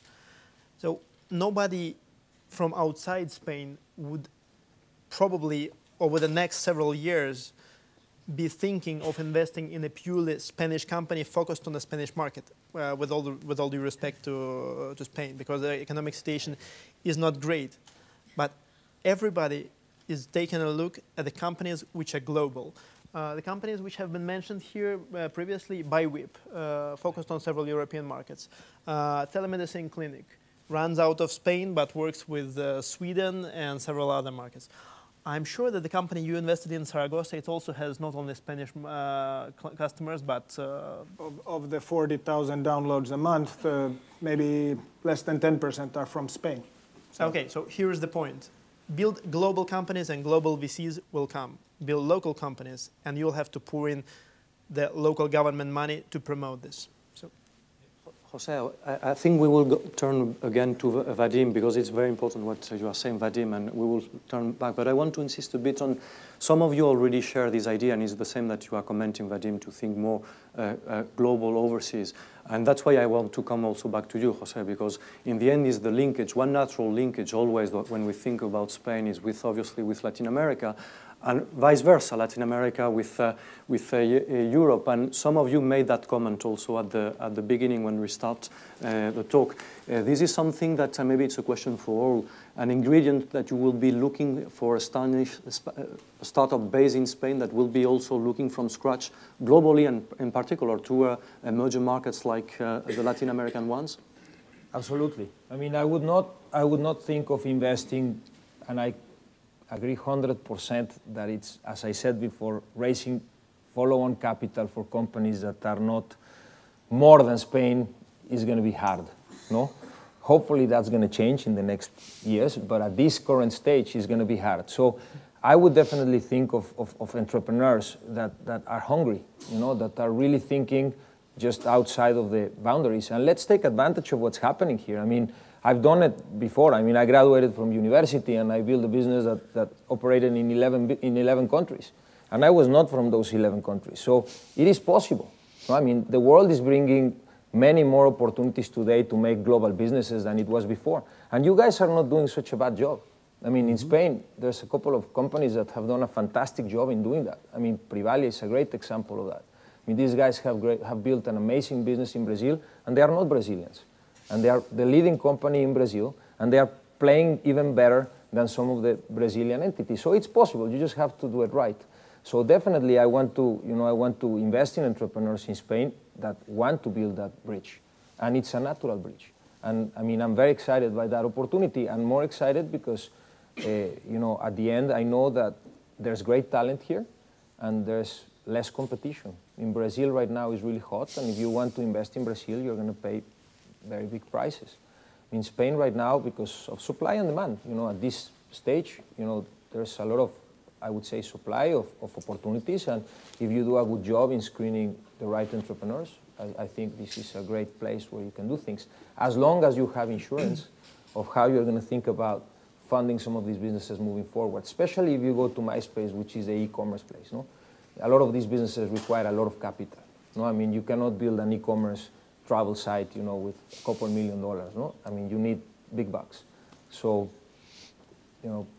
yes, definitely. And also from the other side too. Yeah, the other side too. The other side too. I mean, it's obviously harder, because Spain is a more developed market, and not necessarily, it's that easy for Latin American entrepreneurs. Hopefully we'll be able to do something about that at some point. But it's not that easy for Latin American entrepreneurs to say, yes, I'm going to Spain. It can happen. But definitely this is something that we want to foster. And a lot of the people that we do business with, one of the reasons why they do business with us is because they understand that we can help build that bridge. We, in a certain way, are positioned in both of the markets, have credibility with investors, and that will help, in a lot of cases, investors to take some risks that they would not take otherwise, by us being involved in the middle and by giving that level of confidence. Thank you, Jose. I want to turn to Vadim because you have more comments, but it's interesting also, I mean, it's to do the transition between Jose and Vadim because in the end, we are also talking about people coming or linked to emerging markets interested in Spain, which is also another way to look at the things. In your case, Vadim, you come from Moscow, from Russia, so the same question, the usual question, and maybe you want to add also something before on Jose comments, but why in the end you are looking at Spain and more than looking Spain because you are already doing investments in Spain? Well, actually, again, we're not specifically looking in Spain to invest in Spain. We're looking to invest in good companies, and Spain happens to be, I would say, very good in a very good position for this, for a number of reasons. As was mentioned before, again, it's supply and demand. Very few active venture capitals here, so very easy to find good opportunities. And the crisis also led to one very good phenomena. It's efficient bootstrapping of the companies. So the companies learned to do a lot more with a lot less money. So recently, I've taken a look at a couple of companies which have, with investments of less than 1 million, built products which are better than some companies in the UK built after they, I don't know, £6 or £7 million investments. So this gives you a lot of space for investing in interesting companies. Again, without any serious competition. And the second reason is I think that Spain is extremely well positioned. Also, I think I'm about 120% already in agreement with Jose here, in the sense that you have access to Europe, you have access to Latin America. At some points of the economic cycles, Europe is in the downturn, then you want the link between Spain and Latin American markets. At other points, Latin American markets are in a worse shape, which has been, well, a while ago. At this time, you want to exploit the links with Europe. So it's a good place to invest, and I don't really think that you need to add more local money into the market. The only thing Spain needs to do is actually teach the companies to be international. What Israel had to do from the very beginning, because they had no other choice, some of the Spanish entrepreneurs still don't quite get. They still try to focus a lot on the local market, thinking that, well, the Spanish population is big enough to create big companies. So I disagree. The only two economies which can afford local startups, local in the sense they're targeting only their country, is US and China, well, and perhaps India now. The rest, I'd say, they are forced to try and to be global. Not even Russia? No, not even Russia. I mean, Russia is only, well, a lot less than 200 million. It's smaller than Brazil in population. The only place where you can invest locally is oil and gas, and this is taken. And Spanish companies looking to, let's say, to internationalize, for example, towards Russia. Do you have examples, precisely taking your argument or not? Yes, we are actually looking at one company which explores the opportunities on the Russian market. Then again, we don't really care when we invest if it's a Russian market that the company is expanding to. When we see a company which is present on more than on one market, and the markets are in decent shape, so we wouldn't be looking at the company which is working in Spain and Greece, unfortunately. So we're open to investing in these companies. And I think, in general, Europe is one local market, or should be this way. If you take a look at companies, digital media holdings like Schibsted, for example, they own half of Europe in classifieds. Maybe I'll go to you as the last one in the list by alphabetical order, but you already express a lot and share a lot of your ideas. I have a bunch of questions. First would be a more personal one. How it happens, the connection with Spain? I mean, maybe you can tell more about your own story. Why in the end you connect in Spain, beyond being with EA Business School, for example? How you get to land here in Spain and connect with Spain? Well, the short answer is in 2000 I was very interested in moving my family over to a Spanish-speaking country for a year so that my kids could have an experience of living abroad. And through a group called YPO, I was introduced to IE Business School. And as it turned out, in March of 2000, it became a very bad time for venture capitalists to abandon their portfolio companies and move away for a year and take a sabbatical. So we had to put that on hold, but IE Business School was nice enough to ask me to go on the advisory board. And thus began a 12-year relationship with the Spanish entrepreneurial community.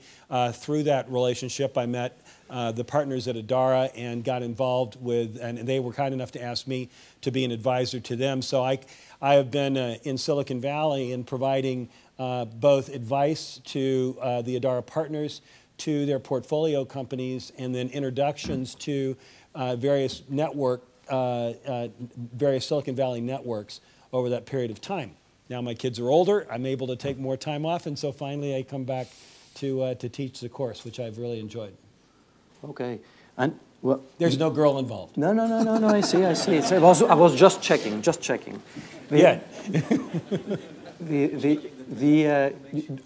Have you been investing in Spain with your partner and founder of several venture firms, Fremont Ventures among others? You have been investing here, or another question, because maybe you can tell a bit more also that. I mean, you have been involved in investing already with Spaniards in Palo Alto, which is another trend that maybe we should touch a bit here, because my feeling is that obviously because of the crisis, another movement that I think is a positive one, you have more and more Spaniards creating the startups in the US when they go out from the business schools or through another equation. Maybe you can tell a bit more about that also, because you have some experience there. So I have not made any investments in Spain, although I've looked at several. I'm actually looking at one right now. And the reason is what Enrique mentioned earlier. It was actually Jim Breyer at Excel said when they first started, they actually had a bicycle rule, and that was that you wouldn't invest in any company you couldn't ride your bicycle to. Now, he said we could take a long bicycle ride, but the reason for that is any of you who've been involved with early stage startups know is that they take an amazing amount of time. And if you're going to do it right as an investor and a mentor, you really need to be physically with the entrepreneurs. And that's extraordinarily difficult when you're separated by 9 hours of time zones and a 14-hour flight. So it hasn't made sense from a startup to really invest in any of them. But I have been involved with Spanish entrepreneurs. Both those that I introduced, a company called Elastics, which was another one of the Adara portfolio companies, is in the semiconductor ecosystem, and I happen to be on 3 semiconductor boards. So when it was time to expand, the founder of Elastics came to Silicon Valley because that's where the customers are. And so I was able to meet him and work with him and provide him with a mentor who was also somebody in the semiconductor economy. Adieme Adeo, who introduced us, Javier, is one of the co-founders of 20 and came to Stanford Business School, met a guy named Brendan Wallace, and they left to found a company called Identified, which I'm an investor in, and is an incredibly rapidly growing company. Now, you might say that that you want to think about global companies and not knockoffs, but Identified is really just the next generation of LinkedIn. That really kind of marries much more of the game mechanics and the social networking of Facebook with the professional network of LinkedIn. And so Adieme has been one of those engineering, has been the engineering partner of an incredible relationship with Brendan, who's essentially the outside marketing partner, and he's brought all of his experience from 20, which Brendan didn't have. He came from Blackstone, so he brings the entrepreneurial experience with the engineering background. So the Spanish entrepreneurs have been very successful in Silicon Valley, and the experience with the guys from Alien Vault, I think, just kind of reinforced that. Okay, thank you. I think we are on time. I don't know if you have a pressing advice, a last one that you want to give to us, Spaniards that are in the room, maybe. You share with us a lot of ideas, and I will go through at least for six of them that I'm picking up from this discussion. We will try also to bring, put the ideas for the follow-up. The first one is that all of you insisted in something which is the quality of the startups, and if I may add, is the quality of the startups is also to think big. I mean, Vadim, Jose, Yuval, all of you insist that from the beginning. Here we have a good news from the crisis. There's no way that, you need to think big because of the crisis. You have no more choice. So I'm trying to see the blessing behind this type of crisis. It's not because you are only a small, narrow country. Maybe from the beginning it was a blessing for Israel, so maybe having 7 million inhabitants, so you need to think big from the beginning. But maybe we need to think big also because what is happening in Spain, and take this opportunity, obviously not to lose it. So it means that to born global for entrepreneurs since the beginning. The second takeaway is you insist, all of you, on the quality of the management, the academia, the engineerings, the developers, programmers, etc. you have in Spain. And I think this is a very, very precious asset. It's a very precious asset also because even for, Tom, you mentioned that you were even thinking to locate your IT guys here in Spain. A lot of Spaniards that are creating the companies in the US, they put the IT guys also in Spain. We discussed that also with Hendrik. You insist also on another idea, which to come back maybe on this development, it's also about the bureaucracy. Some of you said, well, maybe when we compare with other emerging markets, and Jose, you insist, well, everything is relative. But bureaucracy, when you listen to Tom, that all the gimmicks that you had to do to invest in Spain, we need to think very hard here how to smooth the path, not only for the local ones that are here and then they can go to the lawyers or notarias every day of the week, but the one that is in Helsinki or in Moscow or in, yes, Vadim. I would very shortly agree on the last deal we made in Spain. It was one of the worst bureaucratic procedures. Our partners were looking at us like, didn't you know it worked like this? Well, no, we didn't. Mm-hmm. So, and I think this is a very strong takeaway, because if we are serious to facilitate also people like you coming in the country, what we need is obviously to smooth the path. I mean, to have all the things that you said, bright entrepreneurs, global entrepreneurs, willing to think global, etc., for sure. And we saw that, and we will see that in the next startups that you have. But also to smooth the path, it means to narrow the bureaucracy. Spain is very badly ranked in terms of doing business. Not as badly ranked, Jose, as other countries, or even Vadim than other countries. But we should smooth the path, because it will help a lot. Like people like all of you that are sitting here and others get interested to facilitate the landing. Maybe you want to add something, Tom. Yeah, I was just going to say that it wasn't, don't get us wrong, it was not a deal killer by any means.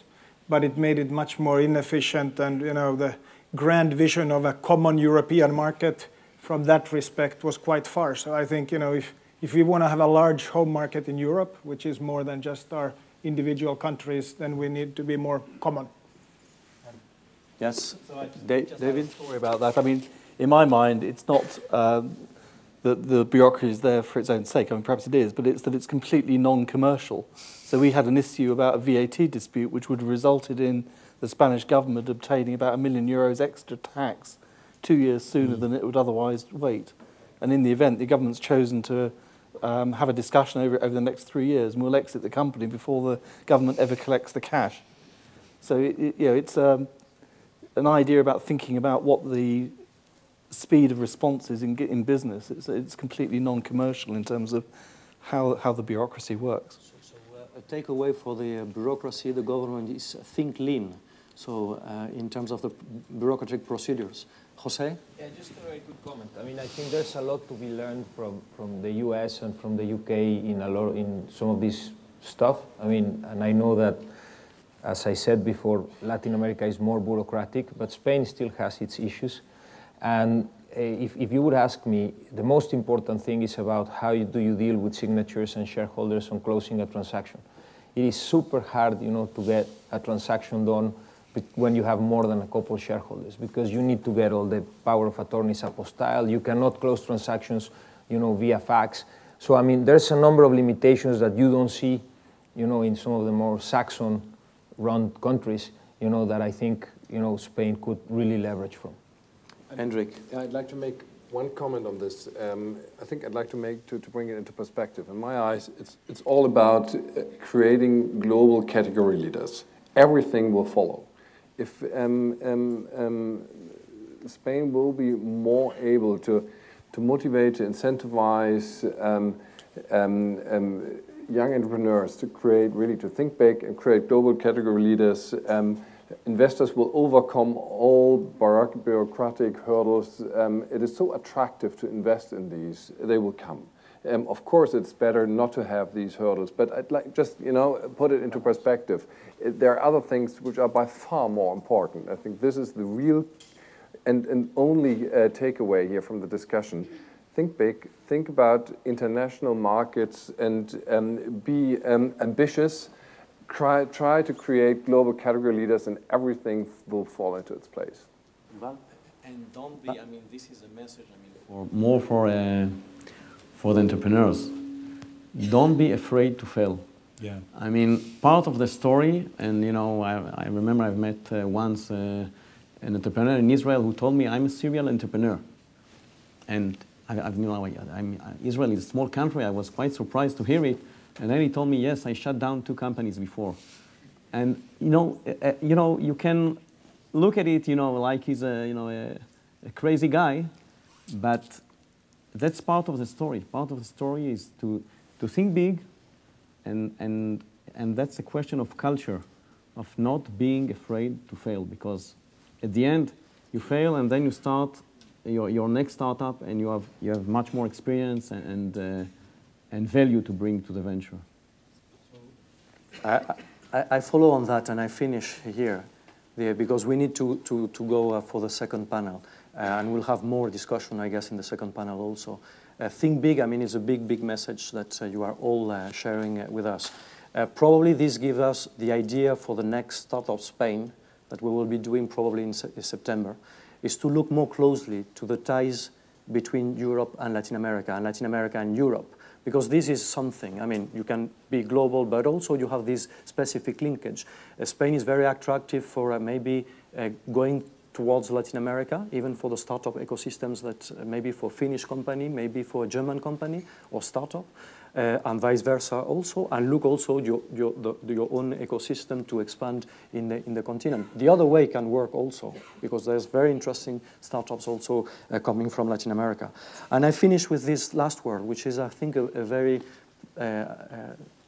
positive takeaway. I go back to the story of Israel. The rules are not written, so it's up to us to write the rules, to change the rules, to make them happen. The only thing, and I will finish with this and give the floor to the second panel, so Luis and the others to come. We made an amazing journey. I just want to comment on that. We have been to Germany, or Germany came to us.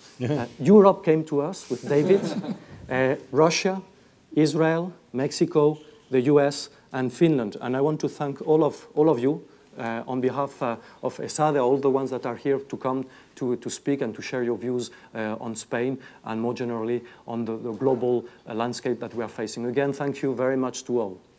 Thank you.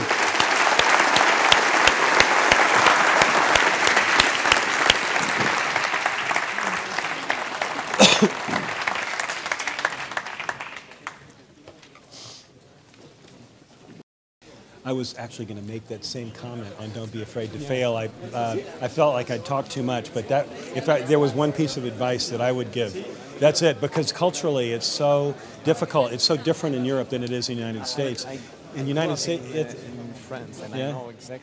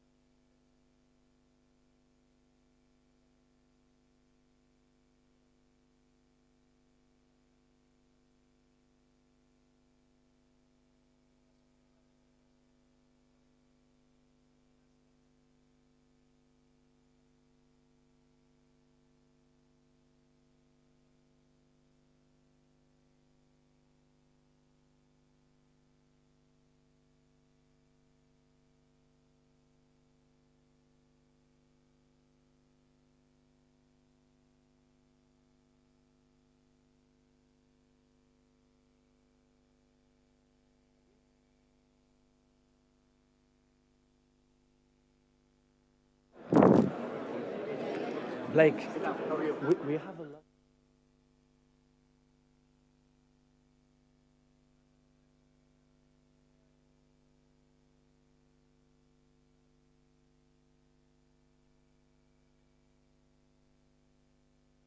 Fantastic. That's our growth. Great idea.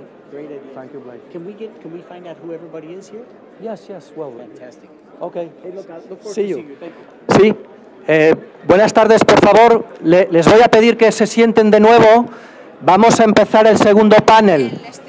Por favor. Por favor, sentaros. Muchas gracias. Y hay que ayudarme a sentar la gente. Sí, por favor. No, por orden. Sentaros.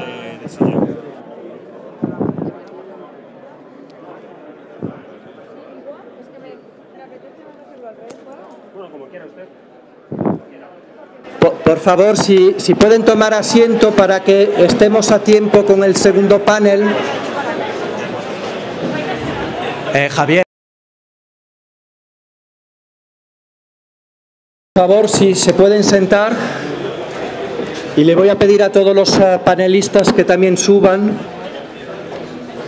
Creo que falta Gary Stewart, Alberto. Gracias por tomar asiento.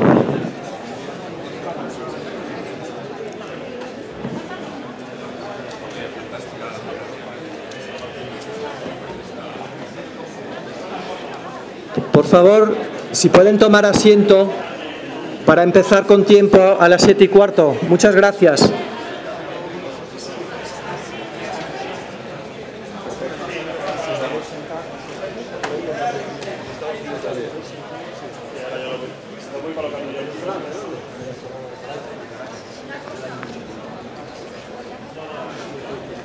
Muchas gracias por sentaros. Los que están fuera, quizás si quieren entrar. Javier, si alguien me puede ayudar para decir también a la gente que está fuera de pasar. Sí. Gary Stewart, estamos pidiendo a Gary Stewart de venir por aquí.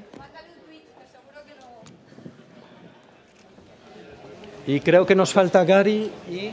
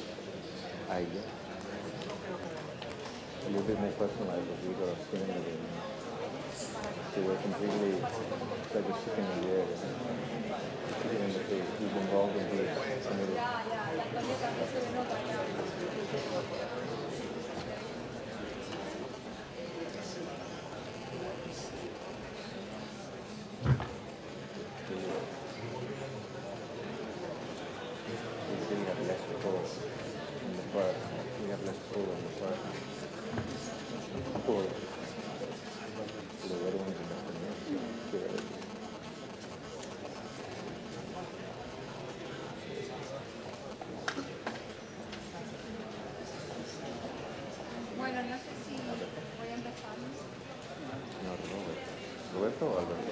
¿Roberto? No, he's well, not interested for the partner.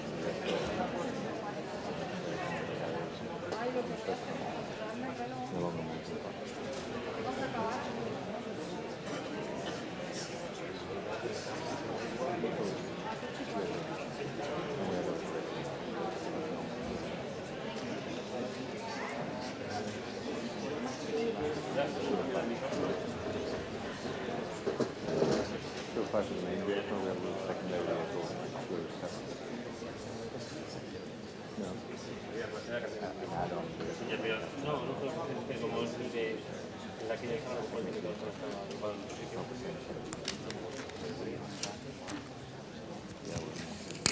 Ya lo doy yo.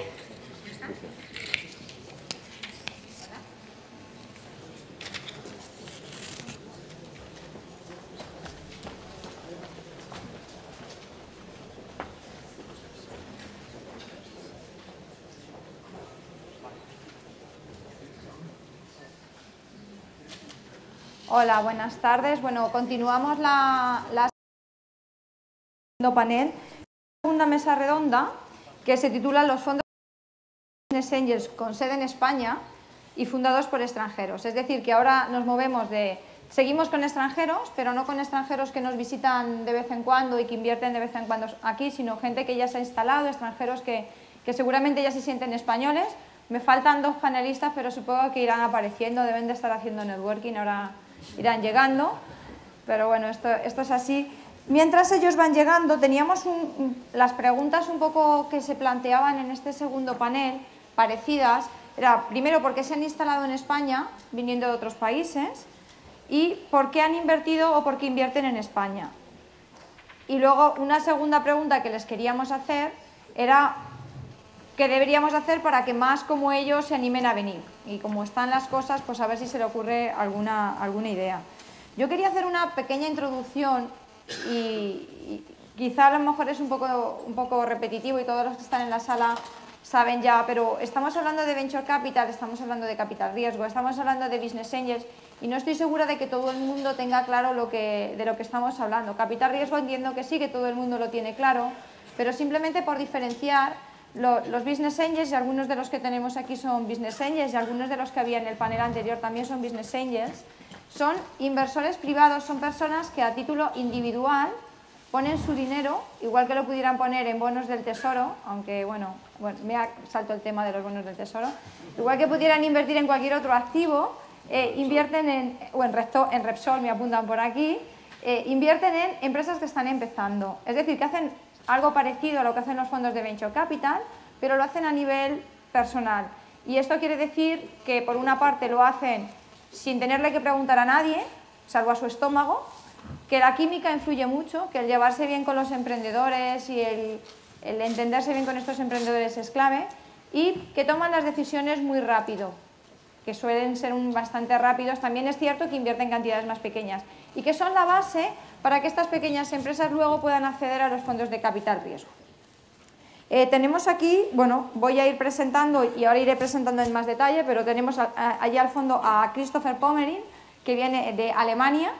Luego tenemos a Gary Stewart, que viene de Estados Unidos, Stefan Matesius, de Alemania, Alan Malhotra, from India, Nicolas Goulet, Estados Unidos, Irlanda, Antonio Fontanini, Italia, y por último Alberto Benbunan, de Venezuela. Por lo tanto tenemos una representación bastante global y, como decía, la pregunta principal es ¿por qué se han instalado en España?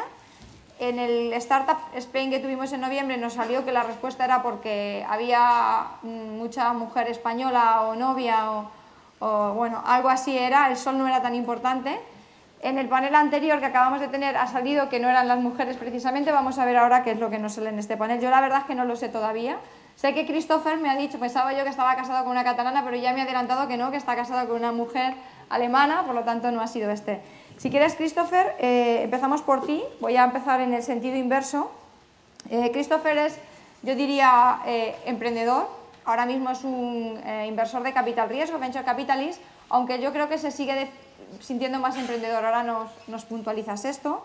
Montó una empresa, o cofundó una empresa que se llama AutoScout 24 en España, donde era el consejero delegado, y también montó otra empresa que se llama Barcos 24, que me comentaba fue un fracaso y que él pues también quería ahora comentar, porque normalmente no se quiere decir que se ha fracasado, pero se aprende mucho de estos fracasos.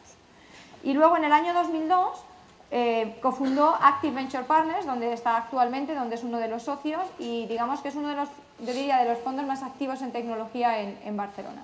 Así que sin más te paso la palabra y la pregunta es ¿por qué España? Y bueno, ¿qué podríamos hacer para tener más, por qué tú estás en España y qué podríamos hacer para tener más inversores aquí en España? Muy bien, gracias. Creo que, no sé si me oye, ¿sí? Vale. ¿Quién de vosotros habéis estado en Sitges una vez? ¿Puedo ver? Vale, perfecto.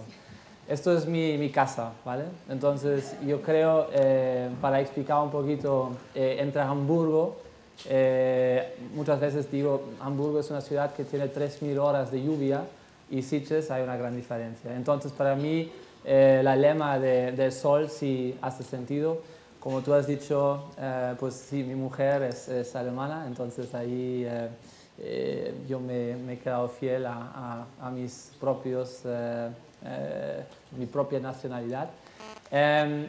Bueno, la verdad es que yo me he instalado en España porque hay un tema que antes no se ha hablado.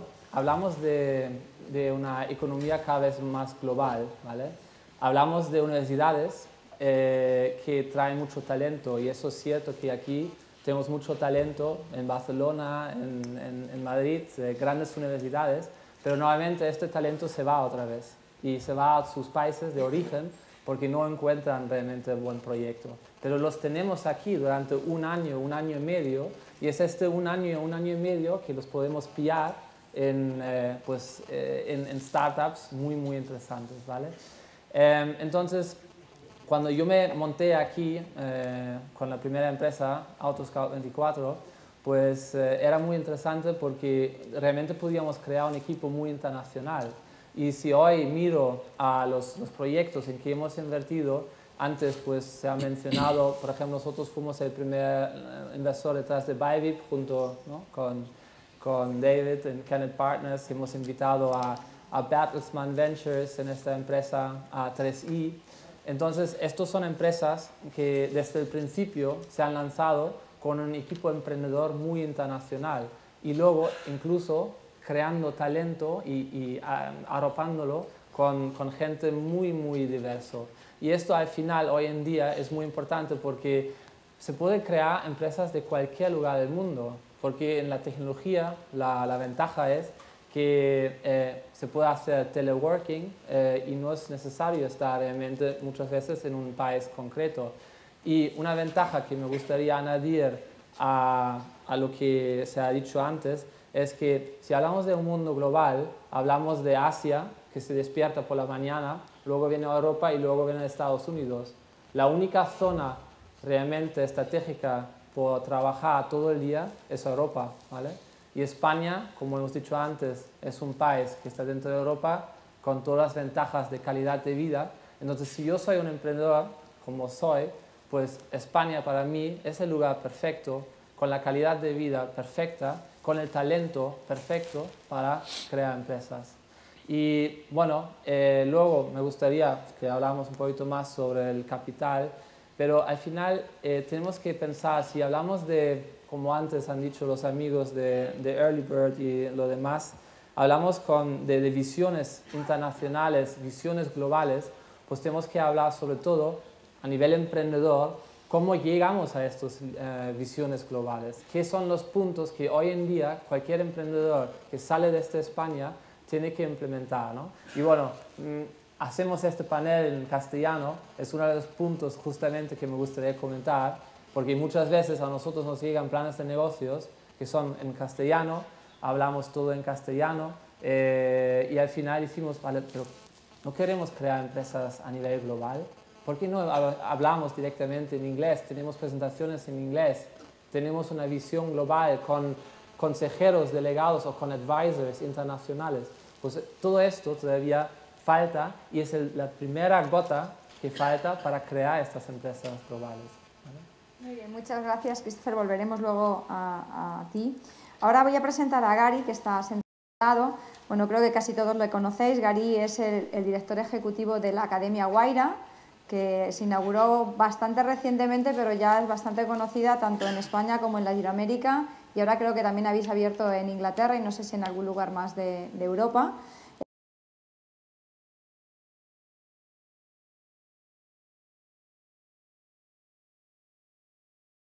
Porque es abogado como de formación y luego ha sido emprendedor también y ha sido profesor en el Instituto de Empresas, por lo tanto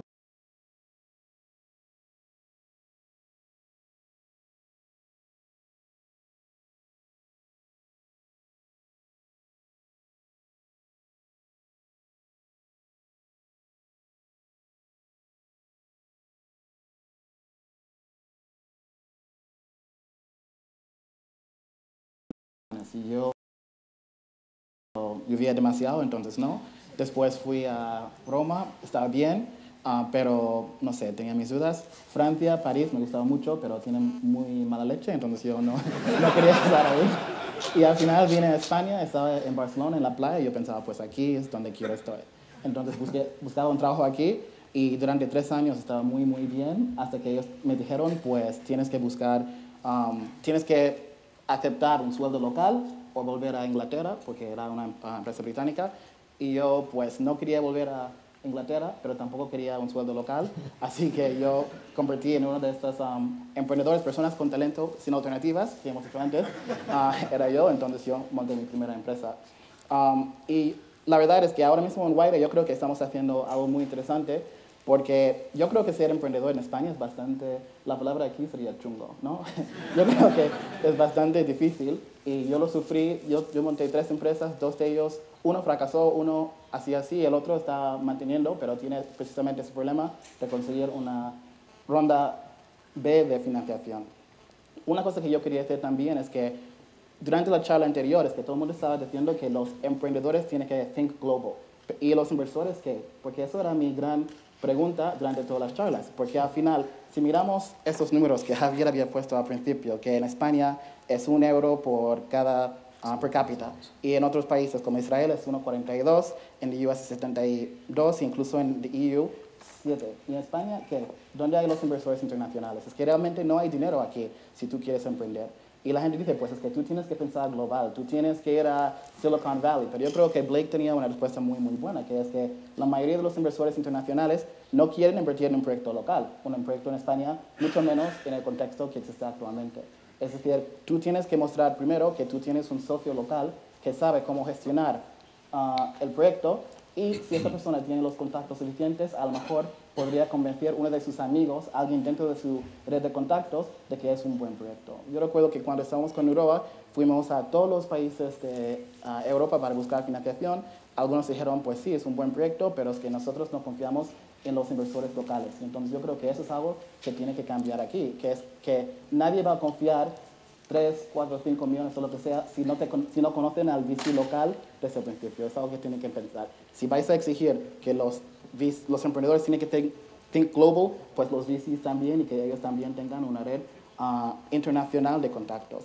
Y la otra cosa que yo estaba pensando con toda esa sesión también, hay otros puntos, es interesante que la iniciativa de Startup Spain es una iniciativa privada, porque en todos los otros países del mundo, Startup America, Startup Britain, Startup Chile, Startup lo que sea, es una iniciativa del gobierno. Yo recuerdo el año pasado, el gobierno estaba invitando, o los candidatos invitando a todo el mundo para escuchar sus ideas.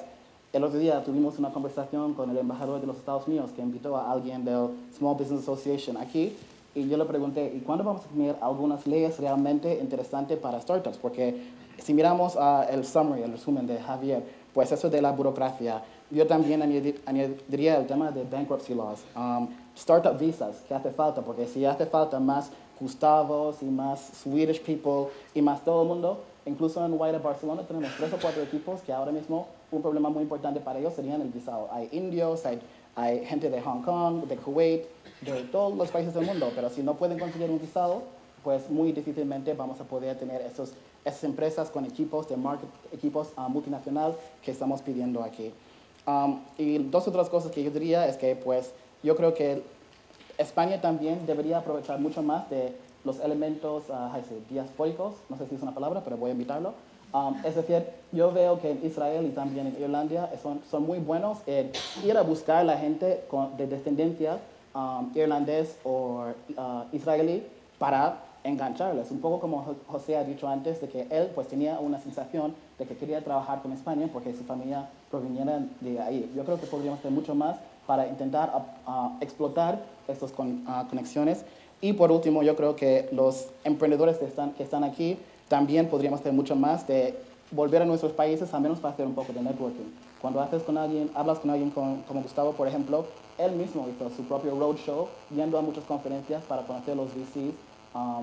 Y también, como no recuerdo quién era el inversor que ha dicho que la persona que está casado con una finlandesa, pues que buscaba ese inversor. Yo creo que muchas veces podemos aprovechar de los contactos internacionales de la gente que ya vive aquí para ir aumentando estas redes multinacionales o globales. Eso es todo. Gracias, Gary. Bueno, pues el siguiente invitado es Stefan Mathesius, que es alemán, aunque yo creo que ya casi es sevillano.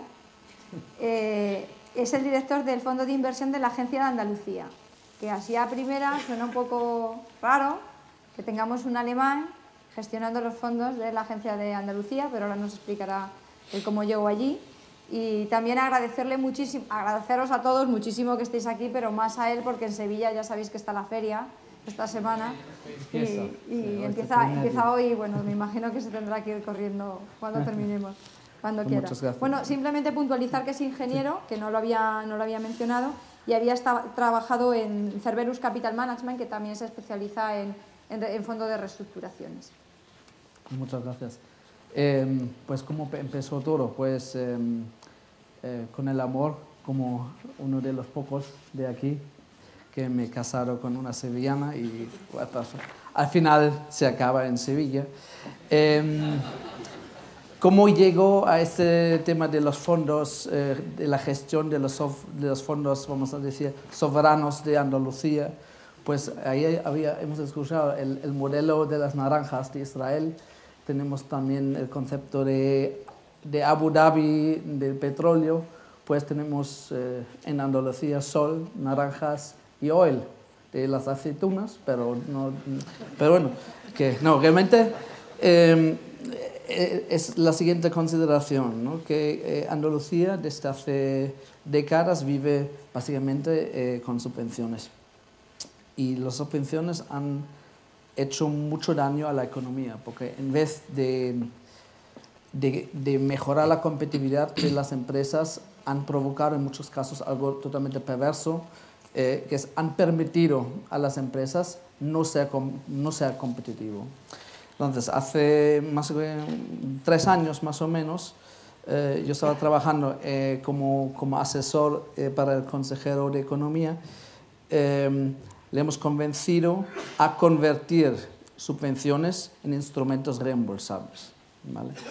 Todo empezó con un fondo que se llama Jeremy, es un fondo europeo, con 235 millones de euros, y al día de hoy tenemos unos 800 millones de euros como fondo soberano para invertir en empresas andaluzas o empresas que quieren montar su actividad en Andalucía. Hemos hecho unas 160 operaciones de 1,5 millones, 2 millones de euros de media. ¿Qué problema en especial tiene Andalucía? Bueno, tenemos un equity gap mucho más grande que en cualquier otro sitio de España. Realmente desde seed hasta expansión es que no hay nada que se pueda comparar aquí con el resto de España. Entonces, el posicionamiento de estos fondos va a partir de 20.000 euros hasta pre-semilla hasta expansión, ¿no? Todos los fondos. Segundo problema, es un problema que afecta especialmente a Andalucía, que son los pymes, ¿no? O los micropymes, realmente empresas muy modestas, no con ámbito de ser grande, pero los micropymes con 2, 3, 4, 5 empleados. El problema es con este tamaño y tampoco con la vocación de crecer, no puedes crear management skills. Y es un ingrediente muy importante para realmente tener éxito como empresario. El andaluz pues tiene mucho talento de improvisación, pero después cuando hay que llevarlo a la realidad falla, pero justo por eso es que hay muy poco talentos en gestión, ¿no? o con experiencia en gestión. Entonces, lo que se pretende hacer con esos 800 millones de euros es realmente fomentar un tejido venture capital, una mezcla entre public-private partnerships para involucrar capital privado. Somos tanto GP como LP. Por un lado, invertimos directamente en empresas. Por otro lado, estamos animando a iniciativas privadas de coinvertir con nosotros realmente para animar a Andalucía para desarrollarse en el ámbito de venture capital. Muy bien, muchísimas gracias. Volveremos después. I'm going to introduce you now to Alan Malhotra. He's a partner at Axon Capital, and he's from India and the United States, I think, as well. And he also speaks Spanish, but I think he feels more comfortable with English, so we'll move to English right now. And before being a partner at Axon Capital, a venture fund, he was the director of business development and marketing at eBay in Spain, and he has an MBA from the London Business School. So, Alan, the question is, when did you arrive to Spain, and why? And why did you pick Spain, and how do you see it? Sure. Bueno, puedo hablar en ambos idiomas para que estéis atentos. Bueno, estaba un poco...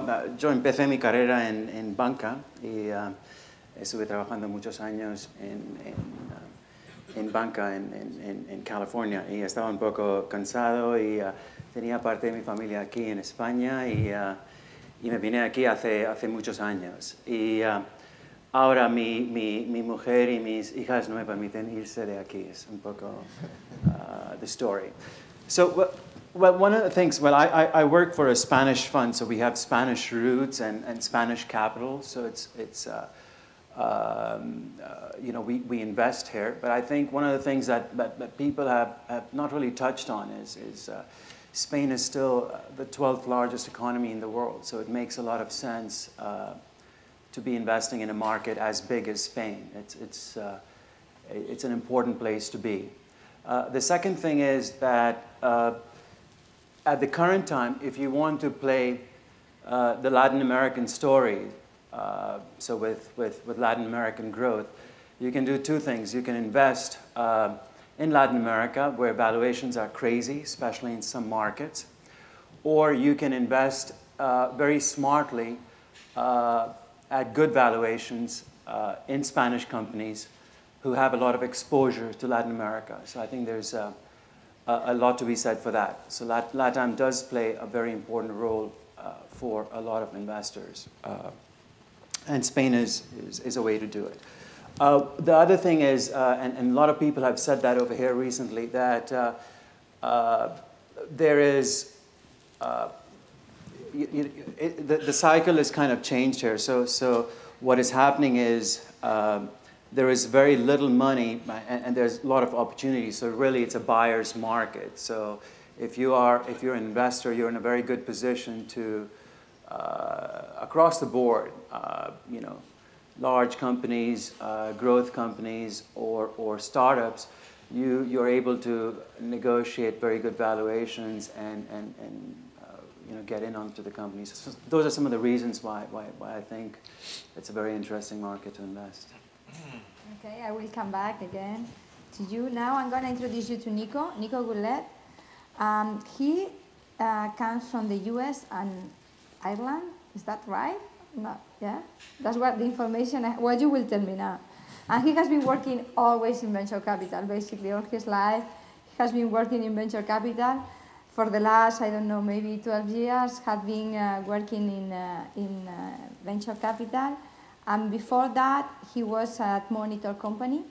And he is an aerospace engineer, also with a Master of Science in aerospace from MIT and MBA from ESADE.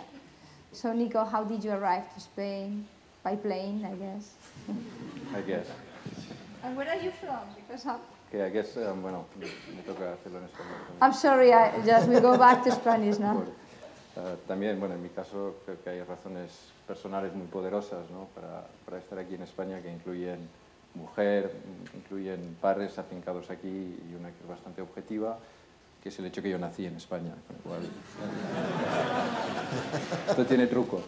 Y probablemente yo creo que España, desde el punto de vista personal, es el país que me ha dado las mejores cosas de mi vida y tengo alguna intención de devolverle a España también lo que me ha dado. Entonces, ¿por qué creo que hacer venture en España es una buena oportunidad? Yo creo que de hecho es una oportunidad bestial, es una oportunidad bestial para el país, es una oportunidad bestial para los que quieran involucrarse, porque la razón fundamental es que la materia prima, que son los emprendedores, y en particular en el área de innovación técnica, que se ha hablado mucho aquí de los ingenieros y de los que son muy técnicos, es de muy alta calidad. El sistema español educacional pues, ha generado muy buenos ingenieros, genera muy buenos programadores, genera muy buenas personas técnicas, y estas personas pues, son capaces de competir a nivel global en la creación de productos nuevos con un componente técnico muy grande. Y la realidad es que en el área tecnológica las grandes compañías son compañías fundadas por ingenieros.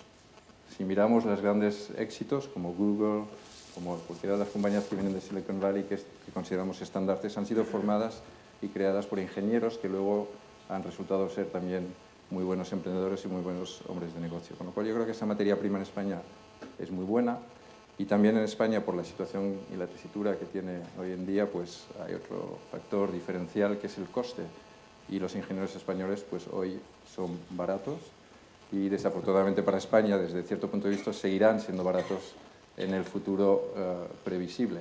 Con lo cual aquí tenemos alta calidad, alta diferenciación y bajo coste para la creación de estas empresas, y nuestra tesis de inversión y lo que intentamos convencer a nuestros limited partners es que esta oportunidad es muy grande. Y digo que es bestial porque es bestial para los fondos o la gente que quiera crear fondos para invertir, para los emprendedores que sean capaces de tener una visión global, que tengan la excelencia de ejecución para llevar a cabo estas compañías y que también tengan la valentía para afrontar el riesgo que es necesario para crear una compañía de estas en un entorno como el actual.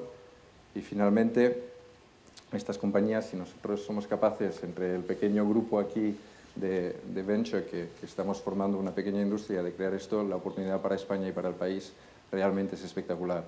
En Estados Unidos el 100% de la creación de empleo neto en los últimos 40 años se ha realizado por compañías que tenían venture backing. Y aquí nadie propone que en España esto ocurre del día a la mañana, pero sí nosotros proponemos que es un elemento sobre el cual reflexionar y sobre el cual desarrollar esta actividad de venture aquí en España. De las cosas que pensamos se pueden mejorar en España o que podemos hacer proactivamente, se habla mucho de la ley de emprendedores, se habla mucho de temas prácticos y se habla de temas fiscales, cambiar leyes y hacer temas prácticos. Yo me gustaría que aquí alrededor de la mesa también habláramos de un elemento que es la dimensión social del emprendedurismo. El emprendedurismo tiene una dimensión social muy grande, y en nuestra opinión lo que hay que hacer también es asegurarse que la sociedad entera española esté detrás de sus emprendedores. Y esto pasa por un factor diferencial que Yuval Cohen ha levantado en el último panel, que es la tolerancia al fracaso. En España la tolerancia al fracaso es muy baja y es muy inferior a los países anglosajones, y esto es probablemente la asignatura pendiente mayor para España. Entonces, si tuviera una recomendación que hacer a España es que se hagan más anuncios como aquellos del azúcar, que el azúcar es bueno, que en vez de decir el azúcar es bueno, digamos el fracaso es bueno. ¿Por qué? Porque el fracaso lo que lleva es fracaso tras fracaso viene el éxito. Y todos los emprendedores que han sido exitosos han tenido de alguna forma un aprendizaje en forma de fracaso anteriormente, han sabido reponerse y han sabido salir adelante a pesar de ese fracaso y sobre todo, no solo a pesar, pero con el aprendizaje que sale del fracaso. No se puede crear un premio Nobel de Química sin experimentar.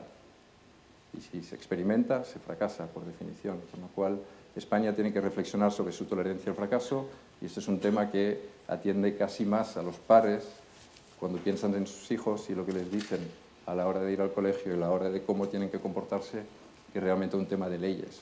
Por eso yo lo llamo la dimensión social del emprendedurismo, y creo que España tiene que reflexionar profundamente sobre este tema. Muchas gracias. De hecho, este tema salió en el anterior Startup Spain y veíamos algunos números donde salía que España era el que peor lo lleva. Bueno, Francia estaba solamente un poco peor que España. Y una cosa que me comentaban, que recientemente en Finlandia han sacado un día que es fiesta nacional, que es el Día del Fracaso, el Failure Day, y lo celebran. Es un día que ahora se celebra el fracaso, para que se vea que es algo aceptado por la sociedad. Gracias. Bueno, el siguiente ponente es Antonio Fontanini, que es Business Angel, y se define como Chief Optimistic Officer, que me encanta, porque en los tiempos que corren, alguien optimista así y además officer. Ahora nos contarás. Es científico, aunque se ha formado, aparte de la parte científica, pues ha estudiado en muchísimas escuelas en Estados Unidos, en Chicago, en Harvard, en Stanford, también ha estudiado aquí en Madrid en el Instituto de Empresa, y actualmente se dedica a invertir y a la docencia. Cuéntanos, ¿cómo un italiano acaba en España? Bueno, creo que el amor es el mejor motivo para tomar decisiones. Estoy casado con una hada española, pero hay que decir que mi primer fondo de capital riesgo lo monté en Hong Kong, por lo tanto he decidido vivir aquí no solo por amor, que insisto es una magnífica razón para tomar ese tipo de decisiones. Creo que cuando una persona decide dedicar su vida a invertir, y mi punto de vista es el punto de vista de un family office, yo cambié mi manera de invertir en el private equity durante un curso que hice en Chicago, donde me explicaron que para mantener tu patrimonio tienes que invertir en private equity, entrar en seeds capital y volver a ser business angel. Por tanto, soy business angel por necesidad, por intentar mantener el mismo patrimonio para mis 2 hijos, además que tengo, y ver la vida a 30 años vista. Si tuviera que definir un motivo por qué estoy en España, es porque aquí a veces medimos las métricas malas, buscamos el ROI de una inversión. Yo creo que tenemos que buscar el HOI de una inversión, el Happiness Over Investment.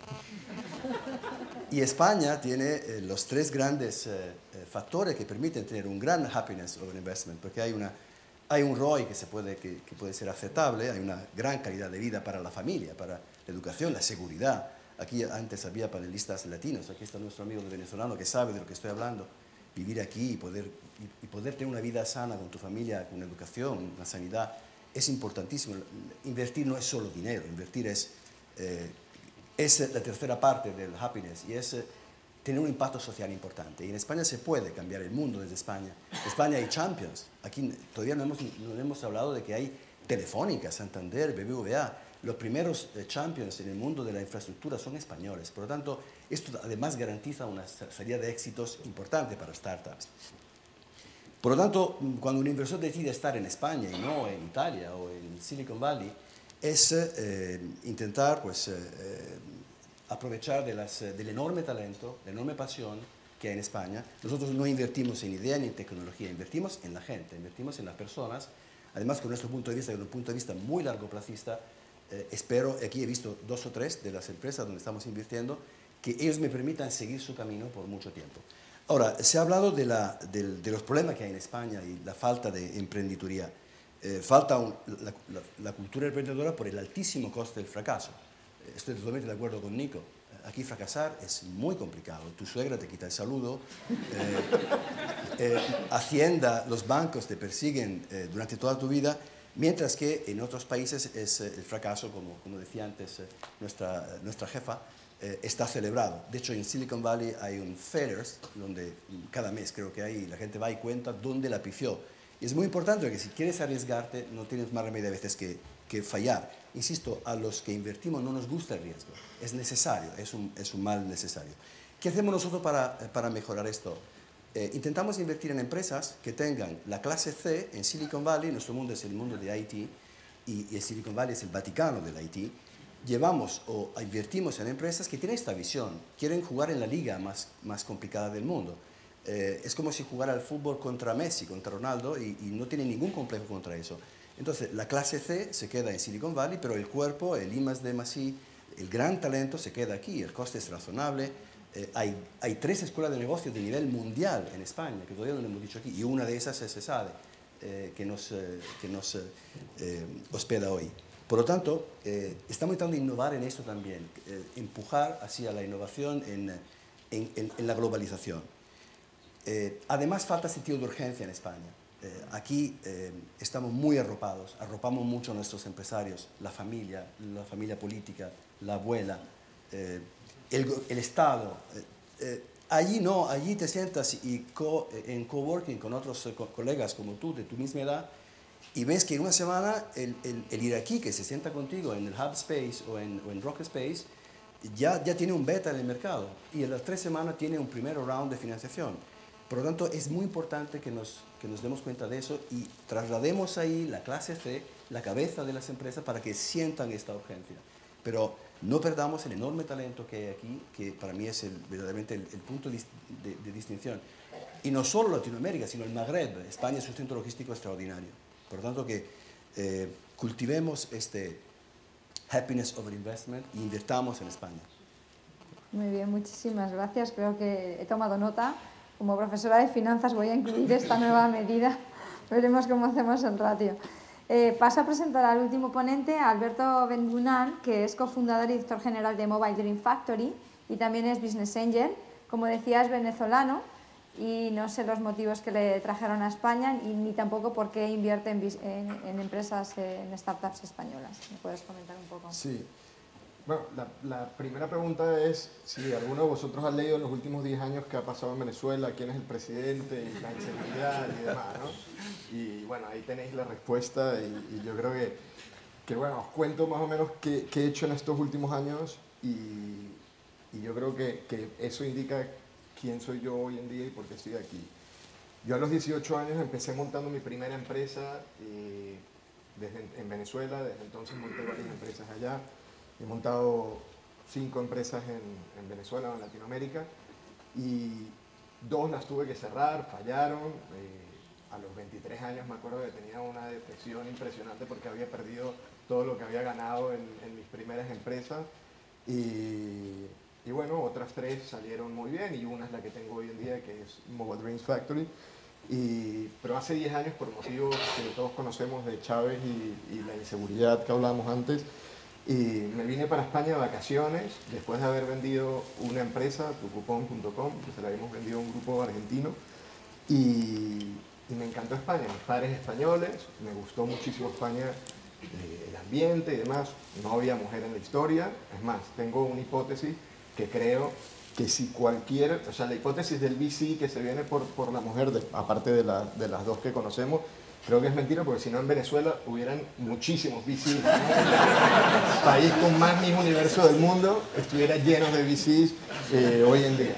Pero bueno, creo que hay otras cosas más que la mujer y el amor. Acabas de cargarte todo el público femenino que hay.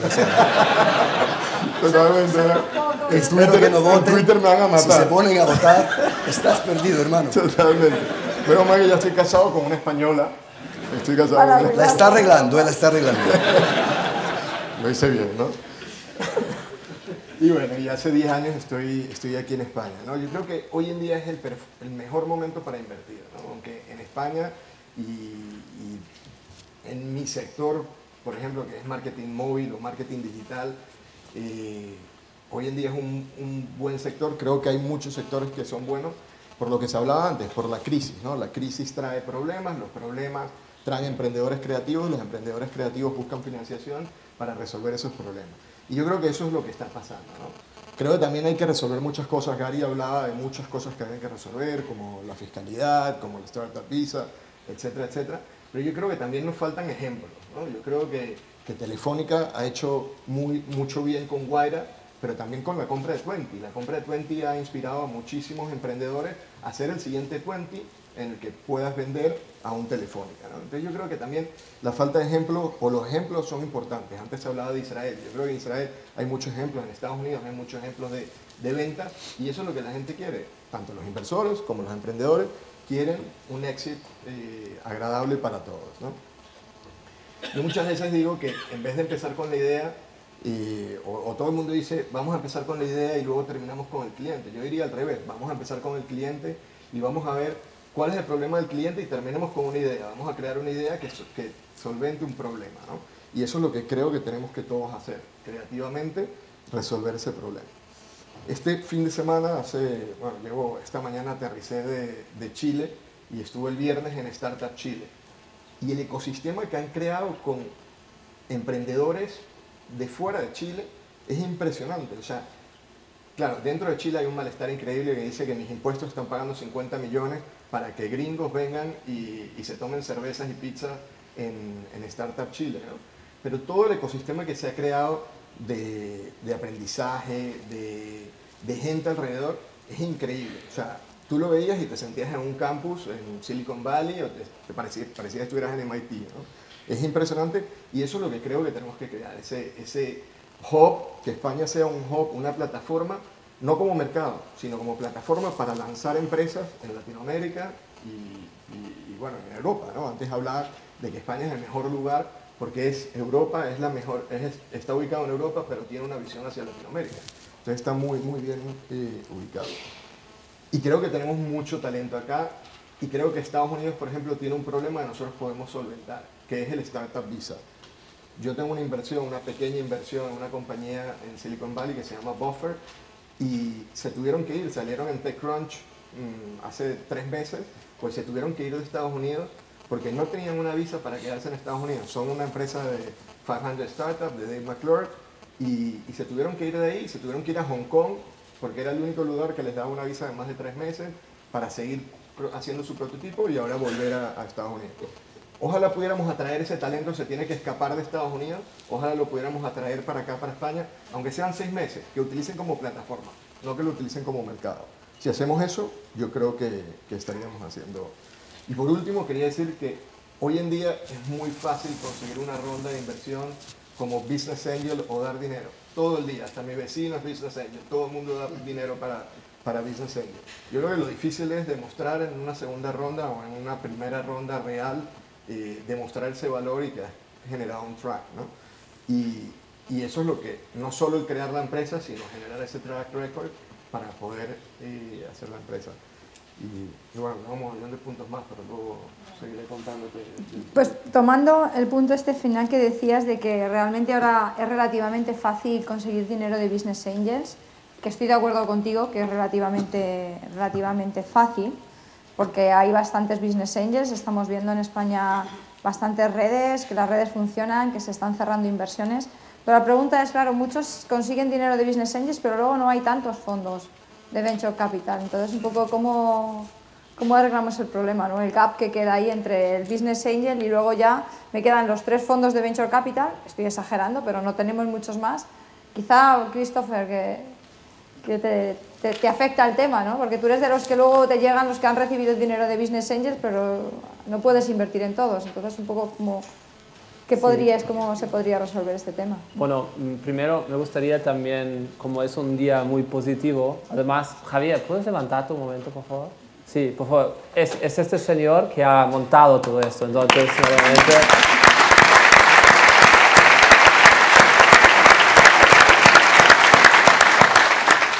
Y es positivo porque hay señores como Javier y como, bueno, todos nosotros que queremos realmente levantar aquí, bueno, una economía, un país. Entonces, yo también tengo, pues, cercana algunas noticias muy positivas porque nuestro fondo, en un año 2012, en España, pues este verano vamos a lanzar uno de los fondos más grandes de tecnología en España. Y, bueno, ha costado. Los últimos 2 años han sido muy fuertes, pero quiere decir que nosotros tenemos un fondo que va a invertir entre $500,000 a 5 millones de euros por proyecto y en los próximos 3 años invertimos en unos 15 empresas, ¿vale? Entonces, lo que es cierto que hay un equity gap es justamente donde nosotros estamos. Entonces, todo lo que se habló antes en el panel anterior es justamente nuestro enfoque. Y allí la verdad es que somos bastante solitos. Aquí somos 3 o 4. Bueno, están los amigos de Adara y Axon y alguna gente más de Barcelona. Pero bueno, al final yo creo nosotros estamos bastante bien acompañados normalmente. Quiere decir, si hay buenos proyectos, realmente encontramos muy buenos coinversores, ¿vale? Y en el caso de Bybit, ya lo hemos mencionado, aquí tenemos sentado a Kenneth, que también ha coinvertido en Telemedicine Clinic, que nosotros también fuimos uno de los primeros inversores, ¿vale? Y así vemos en cada de nuestros proyectos que cada vez más vienen muchos y muy buenos inversores internacionales. Pero esto es el mensaje también hacia los emprendedores que, a ver, para dar unas experiencias, antes he hablado del inglés y del talento internacional. Es muy importante tener desde la primera hora unos asesores o consejeros también a nivel internacional, porque estos son justamente estos consejeros y asesores que amplian la red de conocimiento de un proyecto y te dan justamente quizás la reputación de realmente ser un proyecto con vocación global. Y eso me da confianza a mí y a cualquier inversor internacional que viene y ve, por ejemplo, una empresa nuestra que se llama Réstalo, que es un booking para restaurantes, pues tiene uno de los primeros inversores de Open Table, ¿vale? Que es la mayor empresa del mundo en este sentido. O el cofundador de eDreams es también asesor de esta empresa. Y esto pues da una cierta imagen y cierta posibilidad de hacer grandes empresas. Y solo ahora, como has mencionado, los Business Angels, pues no quiero destruir el nombre de los Business Angels, que ya está muy bien, pero nosotros hace 4 años hemos creado una nueva palabra que se llama Venturepreneurs. ¿Y por qué lo hemos creado Venturepreneurs? Que es la mezcla entre emprendedores de serie que hacen también inversiones en venture. Por el simple hecho que desafortunadamente hay en Europa, unos datos, 400 redes de Business Angels, y estos 400 redes de Business Angels hacen 800 operaciones al año. Y cada de estas redes tiene 30 miembros. ¿Vale? Ahora, 12.000 personas en redes de Business Angels hacen 800 transacciones. Y esto para nosotros es la mentalidad que se ha montado en los últimos años alrededor del mundo de los Business Angels. Por eso queremos cada vez más que vienen los emprendedores de serie, que ellos mismos reinvierten en el ecosistema emprendedor porque son unos de los mejores co-inversores con otros inversores privados que quieren invertir, pero es justamente este perfil de inversor privado que un proyecto de gran éxito va a tener. Y si miramos los Byvips o los Privalias o lo que sea, y miramos los primeros inversores detrás de esta gente, pues siempre son emprendedores de serie de mucha experiencia. Bueno, ahí lo dejamos. Sí, veo a Gary y luego sí, Estefan, vamos por aquí. Sí, yo soy muy optimista también, pero también soy muy realista. Y lo que yo pienso aquí es que la verdad es que no hay muchos business angels en España y no hay muchos inversores. Cuando tú hablas de verdad con los inversores, es que lo que te dicen es que business angels a lo mejor hay como 5 o 10, como máximo estoy siendo generoso, que todo el mundo conoce, y después VCs 5, como has dicho tú al principio. Yo creo que es precisamente por la razón que ha dicho Christopher y que un panelista había dicho anteriormente, los casos de éxito. Porque normalmente, por ejemplo, es lo que dice en Inglaterra. Si Nicholas Sandstrom vende Skype por 9.000 millones a Microsoft, pues entonces ese dinero se puede volver a invertir y es mucho dinero para enchufar en el ecosistema. Aquí, pues ahora estamos empezando a verlo con los Byvips, con los 20s, pues sí, ya puedes crear un grupo, o Christopher, algunos grupos de emprendedores en serie que ya tienen dinero, o sea, su primer exit, para poder devolver al sistema. Pero hasta entonces, lo que tenemos que intentar hacer es convencer a los inversores de los sectores tradicionales a invertir en empresas tech. Pero yo recuerdo que, por ejemplo, cuando yo empecé Nuroa en 2005-2006, los inversores tradicionales no tenían mucho apetito para empresas tecnológicas, porque no lo entienden.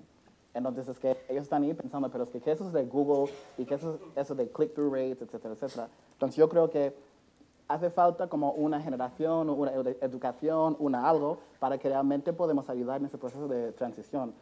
Para que, primero, hay muchos más casos de éxito, y segundo, que la gente que está en los sectores más tradicionales tienen una ayuda en entender cómo entrar en el sector más de tech. Y ahí, para promocionar, si realmente hay tantos inversores Business Angels, pues el día 5 de junio tenemos el demo de Guaira, así que estoy todos invitados a venir aquí, porque realmente desde nuestro punto de vista estamos intentando filtrar un listado de gente que realmente invierte y muchas veces ves que es bastante más difícil de lo que parece. Le diré a mi vecino. Ok. Luego Nico. Yo quería añadir un poco la visión pública o de inversor público en todo este ámbito de venture financing. El capital público, para mí, por definición, no es smart equity. Tampoco es tonto, pero pues es neutral, ¿vale? No es smart. Por otro lado, bueno, por eso digo, nosotros no tenemos como administración la capacidad de hacer el mismo due diligence como vosotros. Como fondo privado, nosotros hacemos 80, 100 operaciones al año y vosotros hacéis 2 o 3, ¿no? Que es otra dimensión. Por lo tanto, hemos establecido mecanismos para asegurarnos que la operación sea buena sin ser smart. Eso es, básicamente, nunca somos lead investor, siempre buscamos el lead investor y le acompañamos para y paso o incluso para hacerlo más atractivo para el inversor, para el lead inversor. Entramos en deuda subordinada, en préstamos participativos, o, bueno, en condiciones más blandos muchas veces que el inversor privado. Y siempre exigimos esta inversión privada que nos da la validación del modelo de negocios. Si hay dos fondos que quieren entrar en una operación, pues mi due diligence puede ser mucho más ligero que si fuera el lead investor, ¿no? Es un poco el posicionamiento aquí de los fondos públicos de acompañar dinero privado. Y nosotros tenemos sobre el dinero público en ese momento un multiplicador de entre 3 y 4. ¿No? Que realmente por cada euro que invierte la administración pública conseguimos como inversión en la calle 3 o 4 euros con esta filosofía. Nico y Alberto.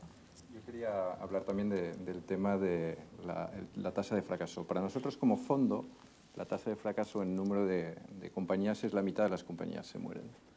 Con lo cual, no es descabellado pensar que desde el estado de los business angels a donde invertimos nosotros, esa tasa debería ser múltiplos de eso. Con lo cual, a lo mejor deberían sobrevivir una de 10 o 2 de 10 si realmente el ecosistema está funcionando correctamente. Y con esto no quiero decir que sobre capital en nuestra fase, creo que falta capital y ojalá ese 1 euro del que hablamos antes fuera 12 o fuera 15, pero también conllevaría la consecuencia que estaríamos mirando un número de fracasos desmultiplicado. Por cada compañía que tenga éxito, que entre en el proceso con nosotros, tiene que haber 7, 8, 9 que hayan pasado con business angels, que los business angels hayan perdido el dinero y que hayan fracasado.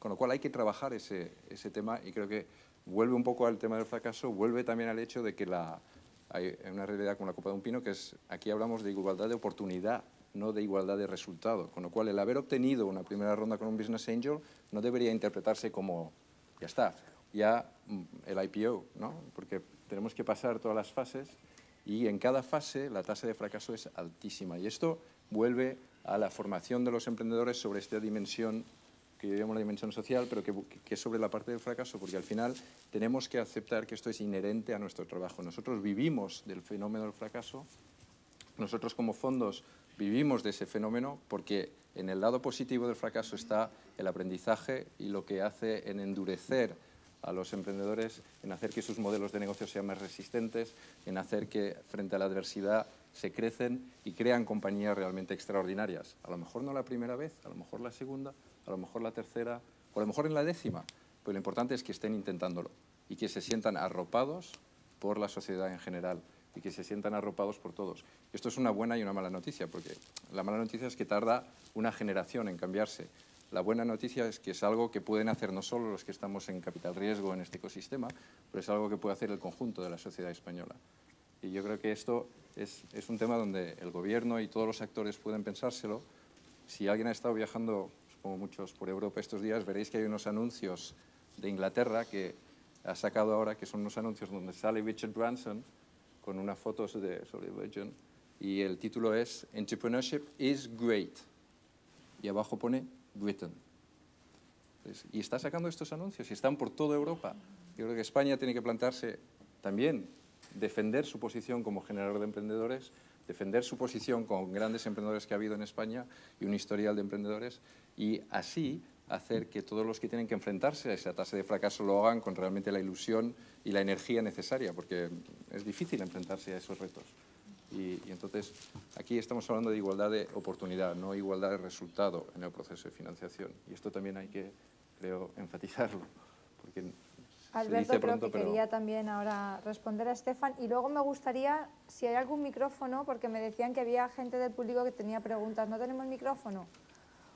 Pues igual, como sabéis que soy emprendedora y me salto las normas, a quien quiera hacer una pregunta le autorizo que la haga en voz alta. Pero bueno, vamos primero, Alberto. Sí, yo quería volver al tema de la parte del gobierno y que yo creo que al final no es que sea smart o dumb money. Yo creo que como emprendedor o como business angel vas a tratar de buscar smart money y el gobierno, bueno, en Israel hay un caso que es el fondo Yosma, que es de coinversión entre el gobierno y los fondos, que creo que estaría muy bien, o sea, está muy bien ese caso, creo que se está replicando en muchos países. Pero yo, más que el gobierno que me dé dinero, que no es lo que espero del gobierno, trataría que el gobierno me dé lo que puede darme, ¿no? Como emprendedor. Trataría que el gobierno dé mejores leyes fiscales, me ayude en la competitividad de mi empresa. Por ejemplo, hoy en día Facebook es mucho más competitiva que 20, porque 20 tiene los servidores aquí y por ende se tiene que basar en la Ley Orgánica de Protección de Datos y Facebook no. Entonces, hay muchísimas cosas que como emprendedor y como gobierno, el gobierno tiene muchísimas más palancas que cualquier... El dinero es un commodity, o sea, que cualquier otro. Al final el dinero es un commodity y cualquiera lo puede conseguir. Para mí quizás más smart money será conseguir a mi vecino que sabe de mobile media y me va a ayudar más que al gobierno, ¿no? Entonces, al final volvemos con esto siempre del gobierno, dar incentivos o dar todos estos grants que da el gobierno y subvenciones, que al final si tienen efecto incentivador o no, ¿no? Para crear ese entrepreneurship que estamos buscando. Gary, después Adam y luego abrimos si hay una pregunta. Sí, no, iba a decir también que una parte importante de lo que puede hacer el gobierno es simplemente signaling. Es decir, que muchas veces el gobierno puede cambiar las normas de una sociedad simplemente a través de las leyes. Entonces, si estás en los Estados Unidos en los años 50, cambiar algunas leyes hace que debería ser ilegal discriminar, puede cambiar el comportamiento. Dice que no puedes fumar en algunos sitios, puede cambiar el comportamiento también. Y eso puede ser también positivo. Entonces, cuando estamos hablando con el embajador de los Estados Unidos, con alguien del Small Business Association, dijo que lo más importante que hizo Obama era simplemente decir que entrepreneurship is great. Entonces, la gente ya puede pensar que entrepreneurship is great. Por eso empecé diciendo, pues estoy esperando que el gobierno aquí también hace algo similar. Telefónica está bien que estamos haciéndolo desde ahí. Y yo veo que la respuesta a Guaira es en gran parte por el signaling effect de lo que estamos haciendo. Una organización como Telefónica diciendo eso, pues a lo mejor no está en chungo eso de ser emprendedor. Pero, por otro lado, el gobierno también puede hacer un rol muy, muy importante ahí, no simplemente reclutando a gente, emprendedores de mucho éxito para dar campañas, pero también ellos mismos, diciéndolo ellos mismos, creando como una Startup America, simplemente como iniciativa, ya sería como un gran paso. Sí, no, me gustó algunas cosas que están hablando, ¿no? Que hay como, pero ya hay acción, ¿no? Que hay reformas laborales que están haciendo, pero aún así, hay medidas fiscales que están haciendo, pero aún así en España el risk return, y como dijo Gary antes, y también he oído por aquí, para ser un emprendedor puede mejorar muchísimo, porque ahora mismo el ratio de risk versus return no es demasiado atractivo. Y por otra parte veo que hay como cosas muy soft, ¿no? que veo todos los días. Por ejemplo, ahora mismo cuando viajo a, no sé, en Estados Unidos o Brasil o India o países que están creciendo rápido, veo que, por ejemplo, en Estados Unidos, en cada ciudad hay monumentos, hay calles nombrados por emprendedores, ¿ya? Tienen nombres de Edison, tienen nombres de Franklin, Ford. En España casi veo que hay una animosity contra los emprendedores. Y eso es un cambio soft que es muy fácil a cambiar, ¿no? Y ahora mismo, por ejemplo, cuando yo fui a la universidad, en mi generación, todo el mundo que quería ser cool decía que formaba parte de un rock band, ¿no? Y ahora tú vas a universidades tecnológicas en Estados Unidos, en la India, y todo el mundo, para ser cool, montan historias que tienen un startup que todavía no pueden decir el nombre, pero pretenden que tienen startup, ¿no? Y yo creo que estos cambios son muy sutiles, pero hacer estos cambios puede cambiar el escenario entrepreneurial radicalmente en España. Muy bien, no sé si tenemos alguna pregunta del público. Por allí, por favor. Teníamos micrófono al final, así que no hace falta que...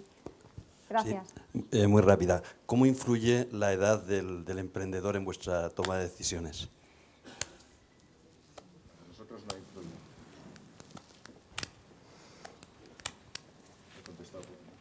A nosotros no nos influye. Hemos tenido emprendedores jóvenes y hemos tenido emprendedores de profesores de universidad con 55 años, que han sido muy exitosos, por cierto. Vendieron la compañía Atmel, los profesores de la Universidad de Zaragoza, en el área de semiconductores, ni más ni menos, diseño de chips, de microelectrónica. Se vendió a Atmel, que es una de las compañías referencia del sector en San José, y son dos profesores de la Universidad de Zaragoza. Muy mañicos.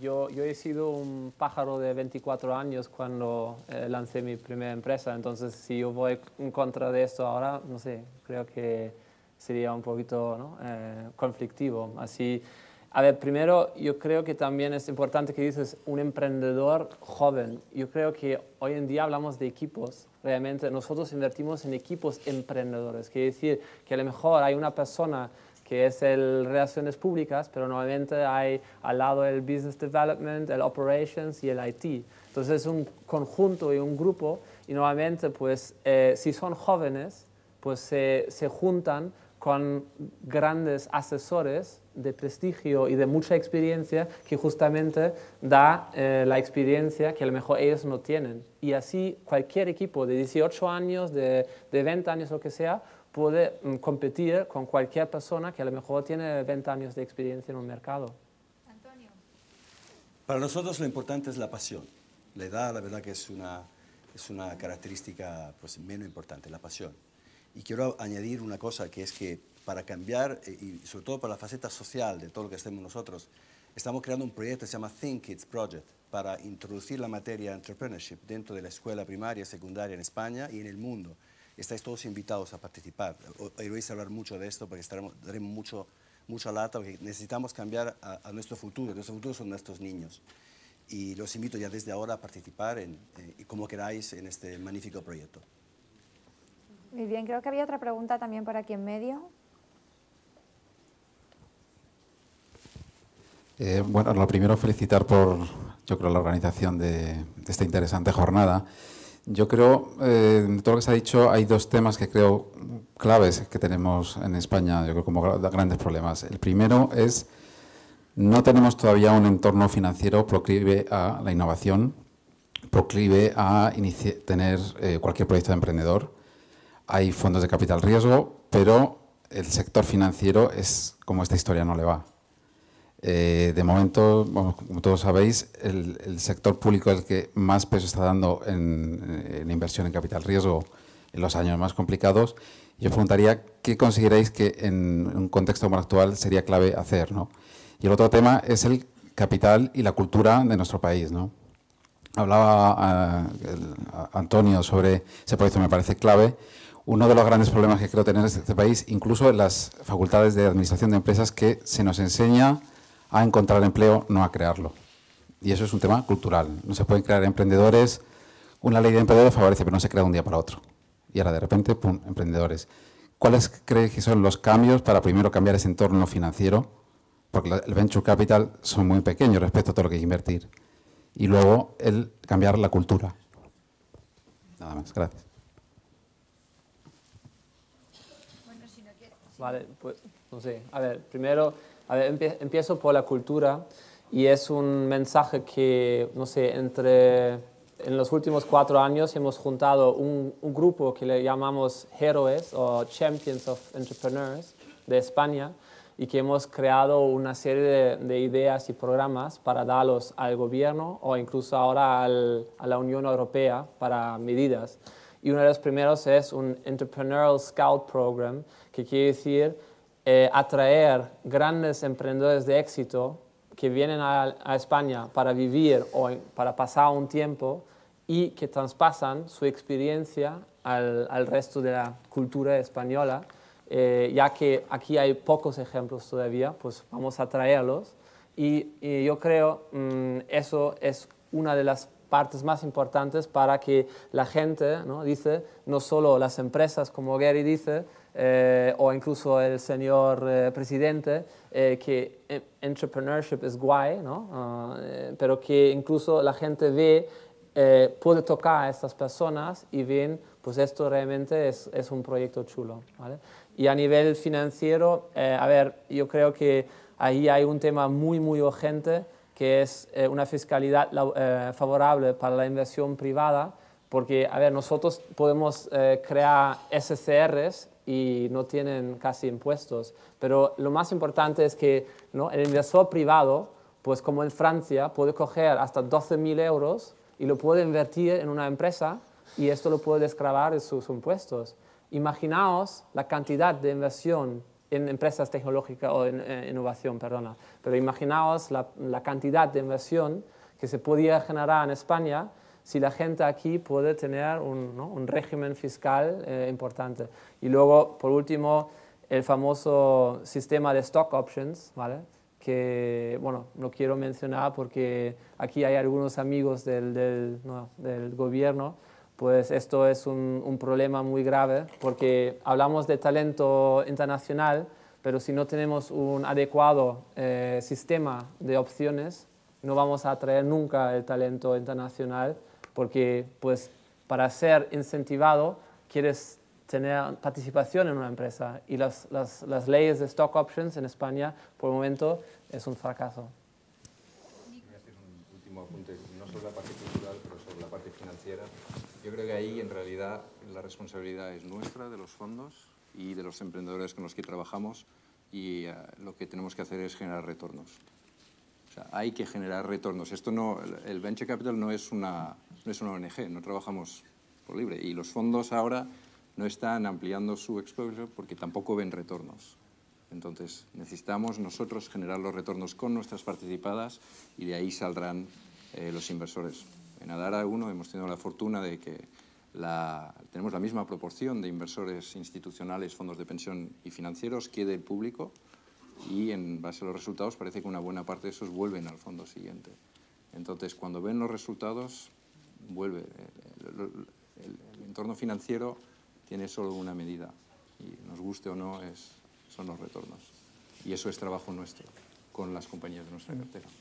Me temo que hemos llegado al... Sé que una pequeña matiz. Yo creo que tu pregunta también se refiere a empresas normales, no solamente a los venture capital companies que exigen múltiples times 5, times 10. Una empresa normal, ahí está este grifo cerrado, ¿no?, de la banca. Yo creo que por parte, yo otra vez hablando por parte de la administración pública, hay que ofrecer instrumentos de risk sharing para quitar realmente los riesgos de la morosidad de las entidades financieras. Ahí hablo de las bancas y de las cajas, ¿no? Realmente poner en marcha instrumentos donde la administración asume parte o la totalidad de riesgo hasta un cierto nivel para que el crédito siga fluyendo. De momento hay una adversidad de riesgo brutal. Igual como hace 4 años era muy fácil financiar hasta 120% de tu hipoteca, pues estamos en el otro extremo y esto es la parte de la administración que puede, donde debería ayudar. Veo que hay muchísimas más preguntas en el público y que algunos también de los panelistas querrían dar respuesta, pero hemos llegado a la hora del final del evento prácticamente. Y bueno, primero me gustaría darle las gracias a Christopher, Gary, Stefan, Alan, Nico, Antonio y Alberto. Por favor, un fuerte aplauso para todos ellos.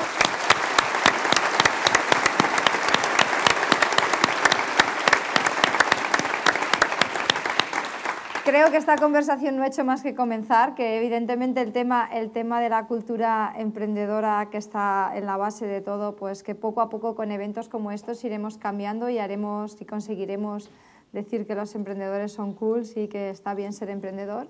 Y le voy a pasar la palabra a Eugenia Vito y al director de la Fundación, Rafael del Pino, que sin que nos movamos van a hacer el cierre institucional.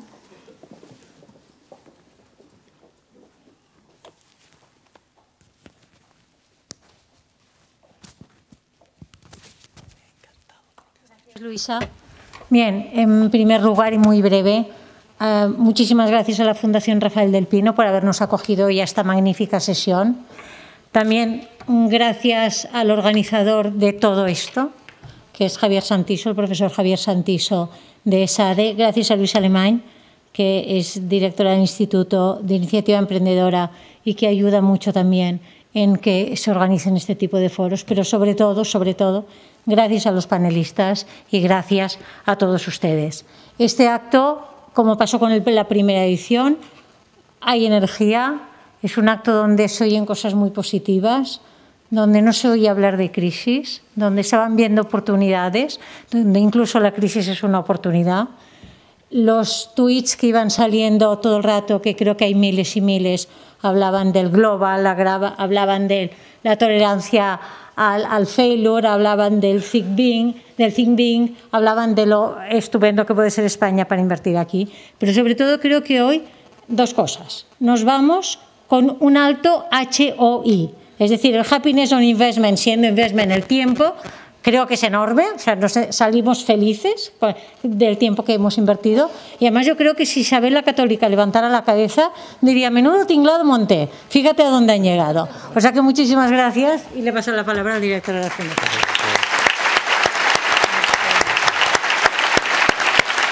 Pues muchas gracias, Eugenia. A mí me toca ser tremendamente breve porque lo que veníamos a escuchar eran nuestros excelentes panelistas, pero no podemos terminar este acto sin desde la Fundación, por supuesto, manifestar nuestra satisfacción y nuestro agradecimiento.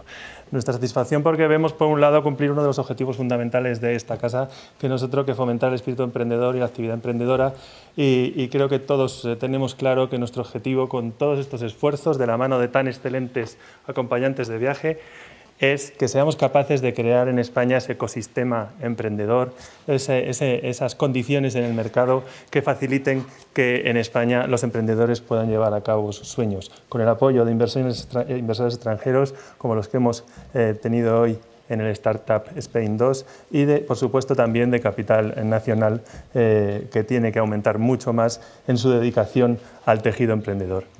Y, por supuesto, he dicho también mostrar nuestro agradecimiento, porque no podemos terminar este acto sin agradecer a ESADE esa excelente organización. Gracias, Eugenia, gracias, Luisa, gracias, Maiteder, gracias, Javier Capapé, pero sobre todo, muchísimas gracias, Javier Santiso, por tu esfuerzo en poner en marcha esta trascendente iniciativa. Todavía recordamos esa primera visita que hiciste a la Fundación en la que enseguida nos entusiasmamos y cerramos filas para poner en marcha estas iniciativas. Gracias también a Alejandra y Almudena de la Fundación, que trabajan duramente en el programa Emprendedores de esta casa. Gracias a los amigos de Campus Party y gracias a esos 90.000 seguidores vía Twitter, que nos acaban de dar el dato, que han estado siguiendo esta iniciativa a través de las redes sociales. Muchas gracias a todos y les esperamos en el Startup 3 muy pronto. Gracias.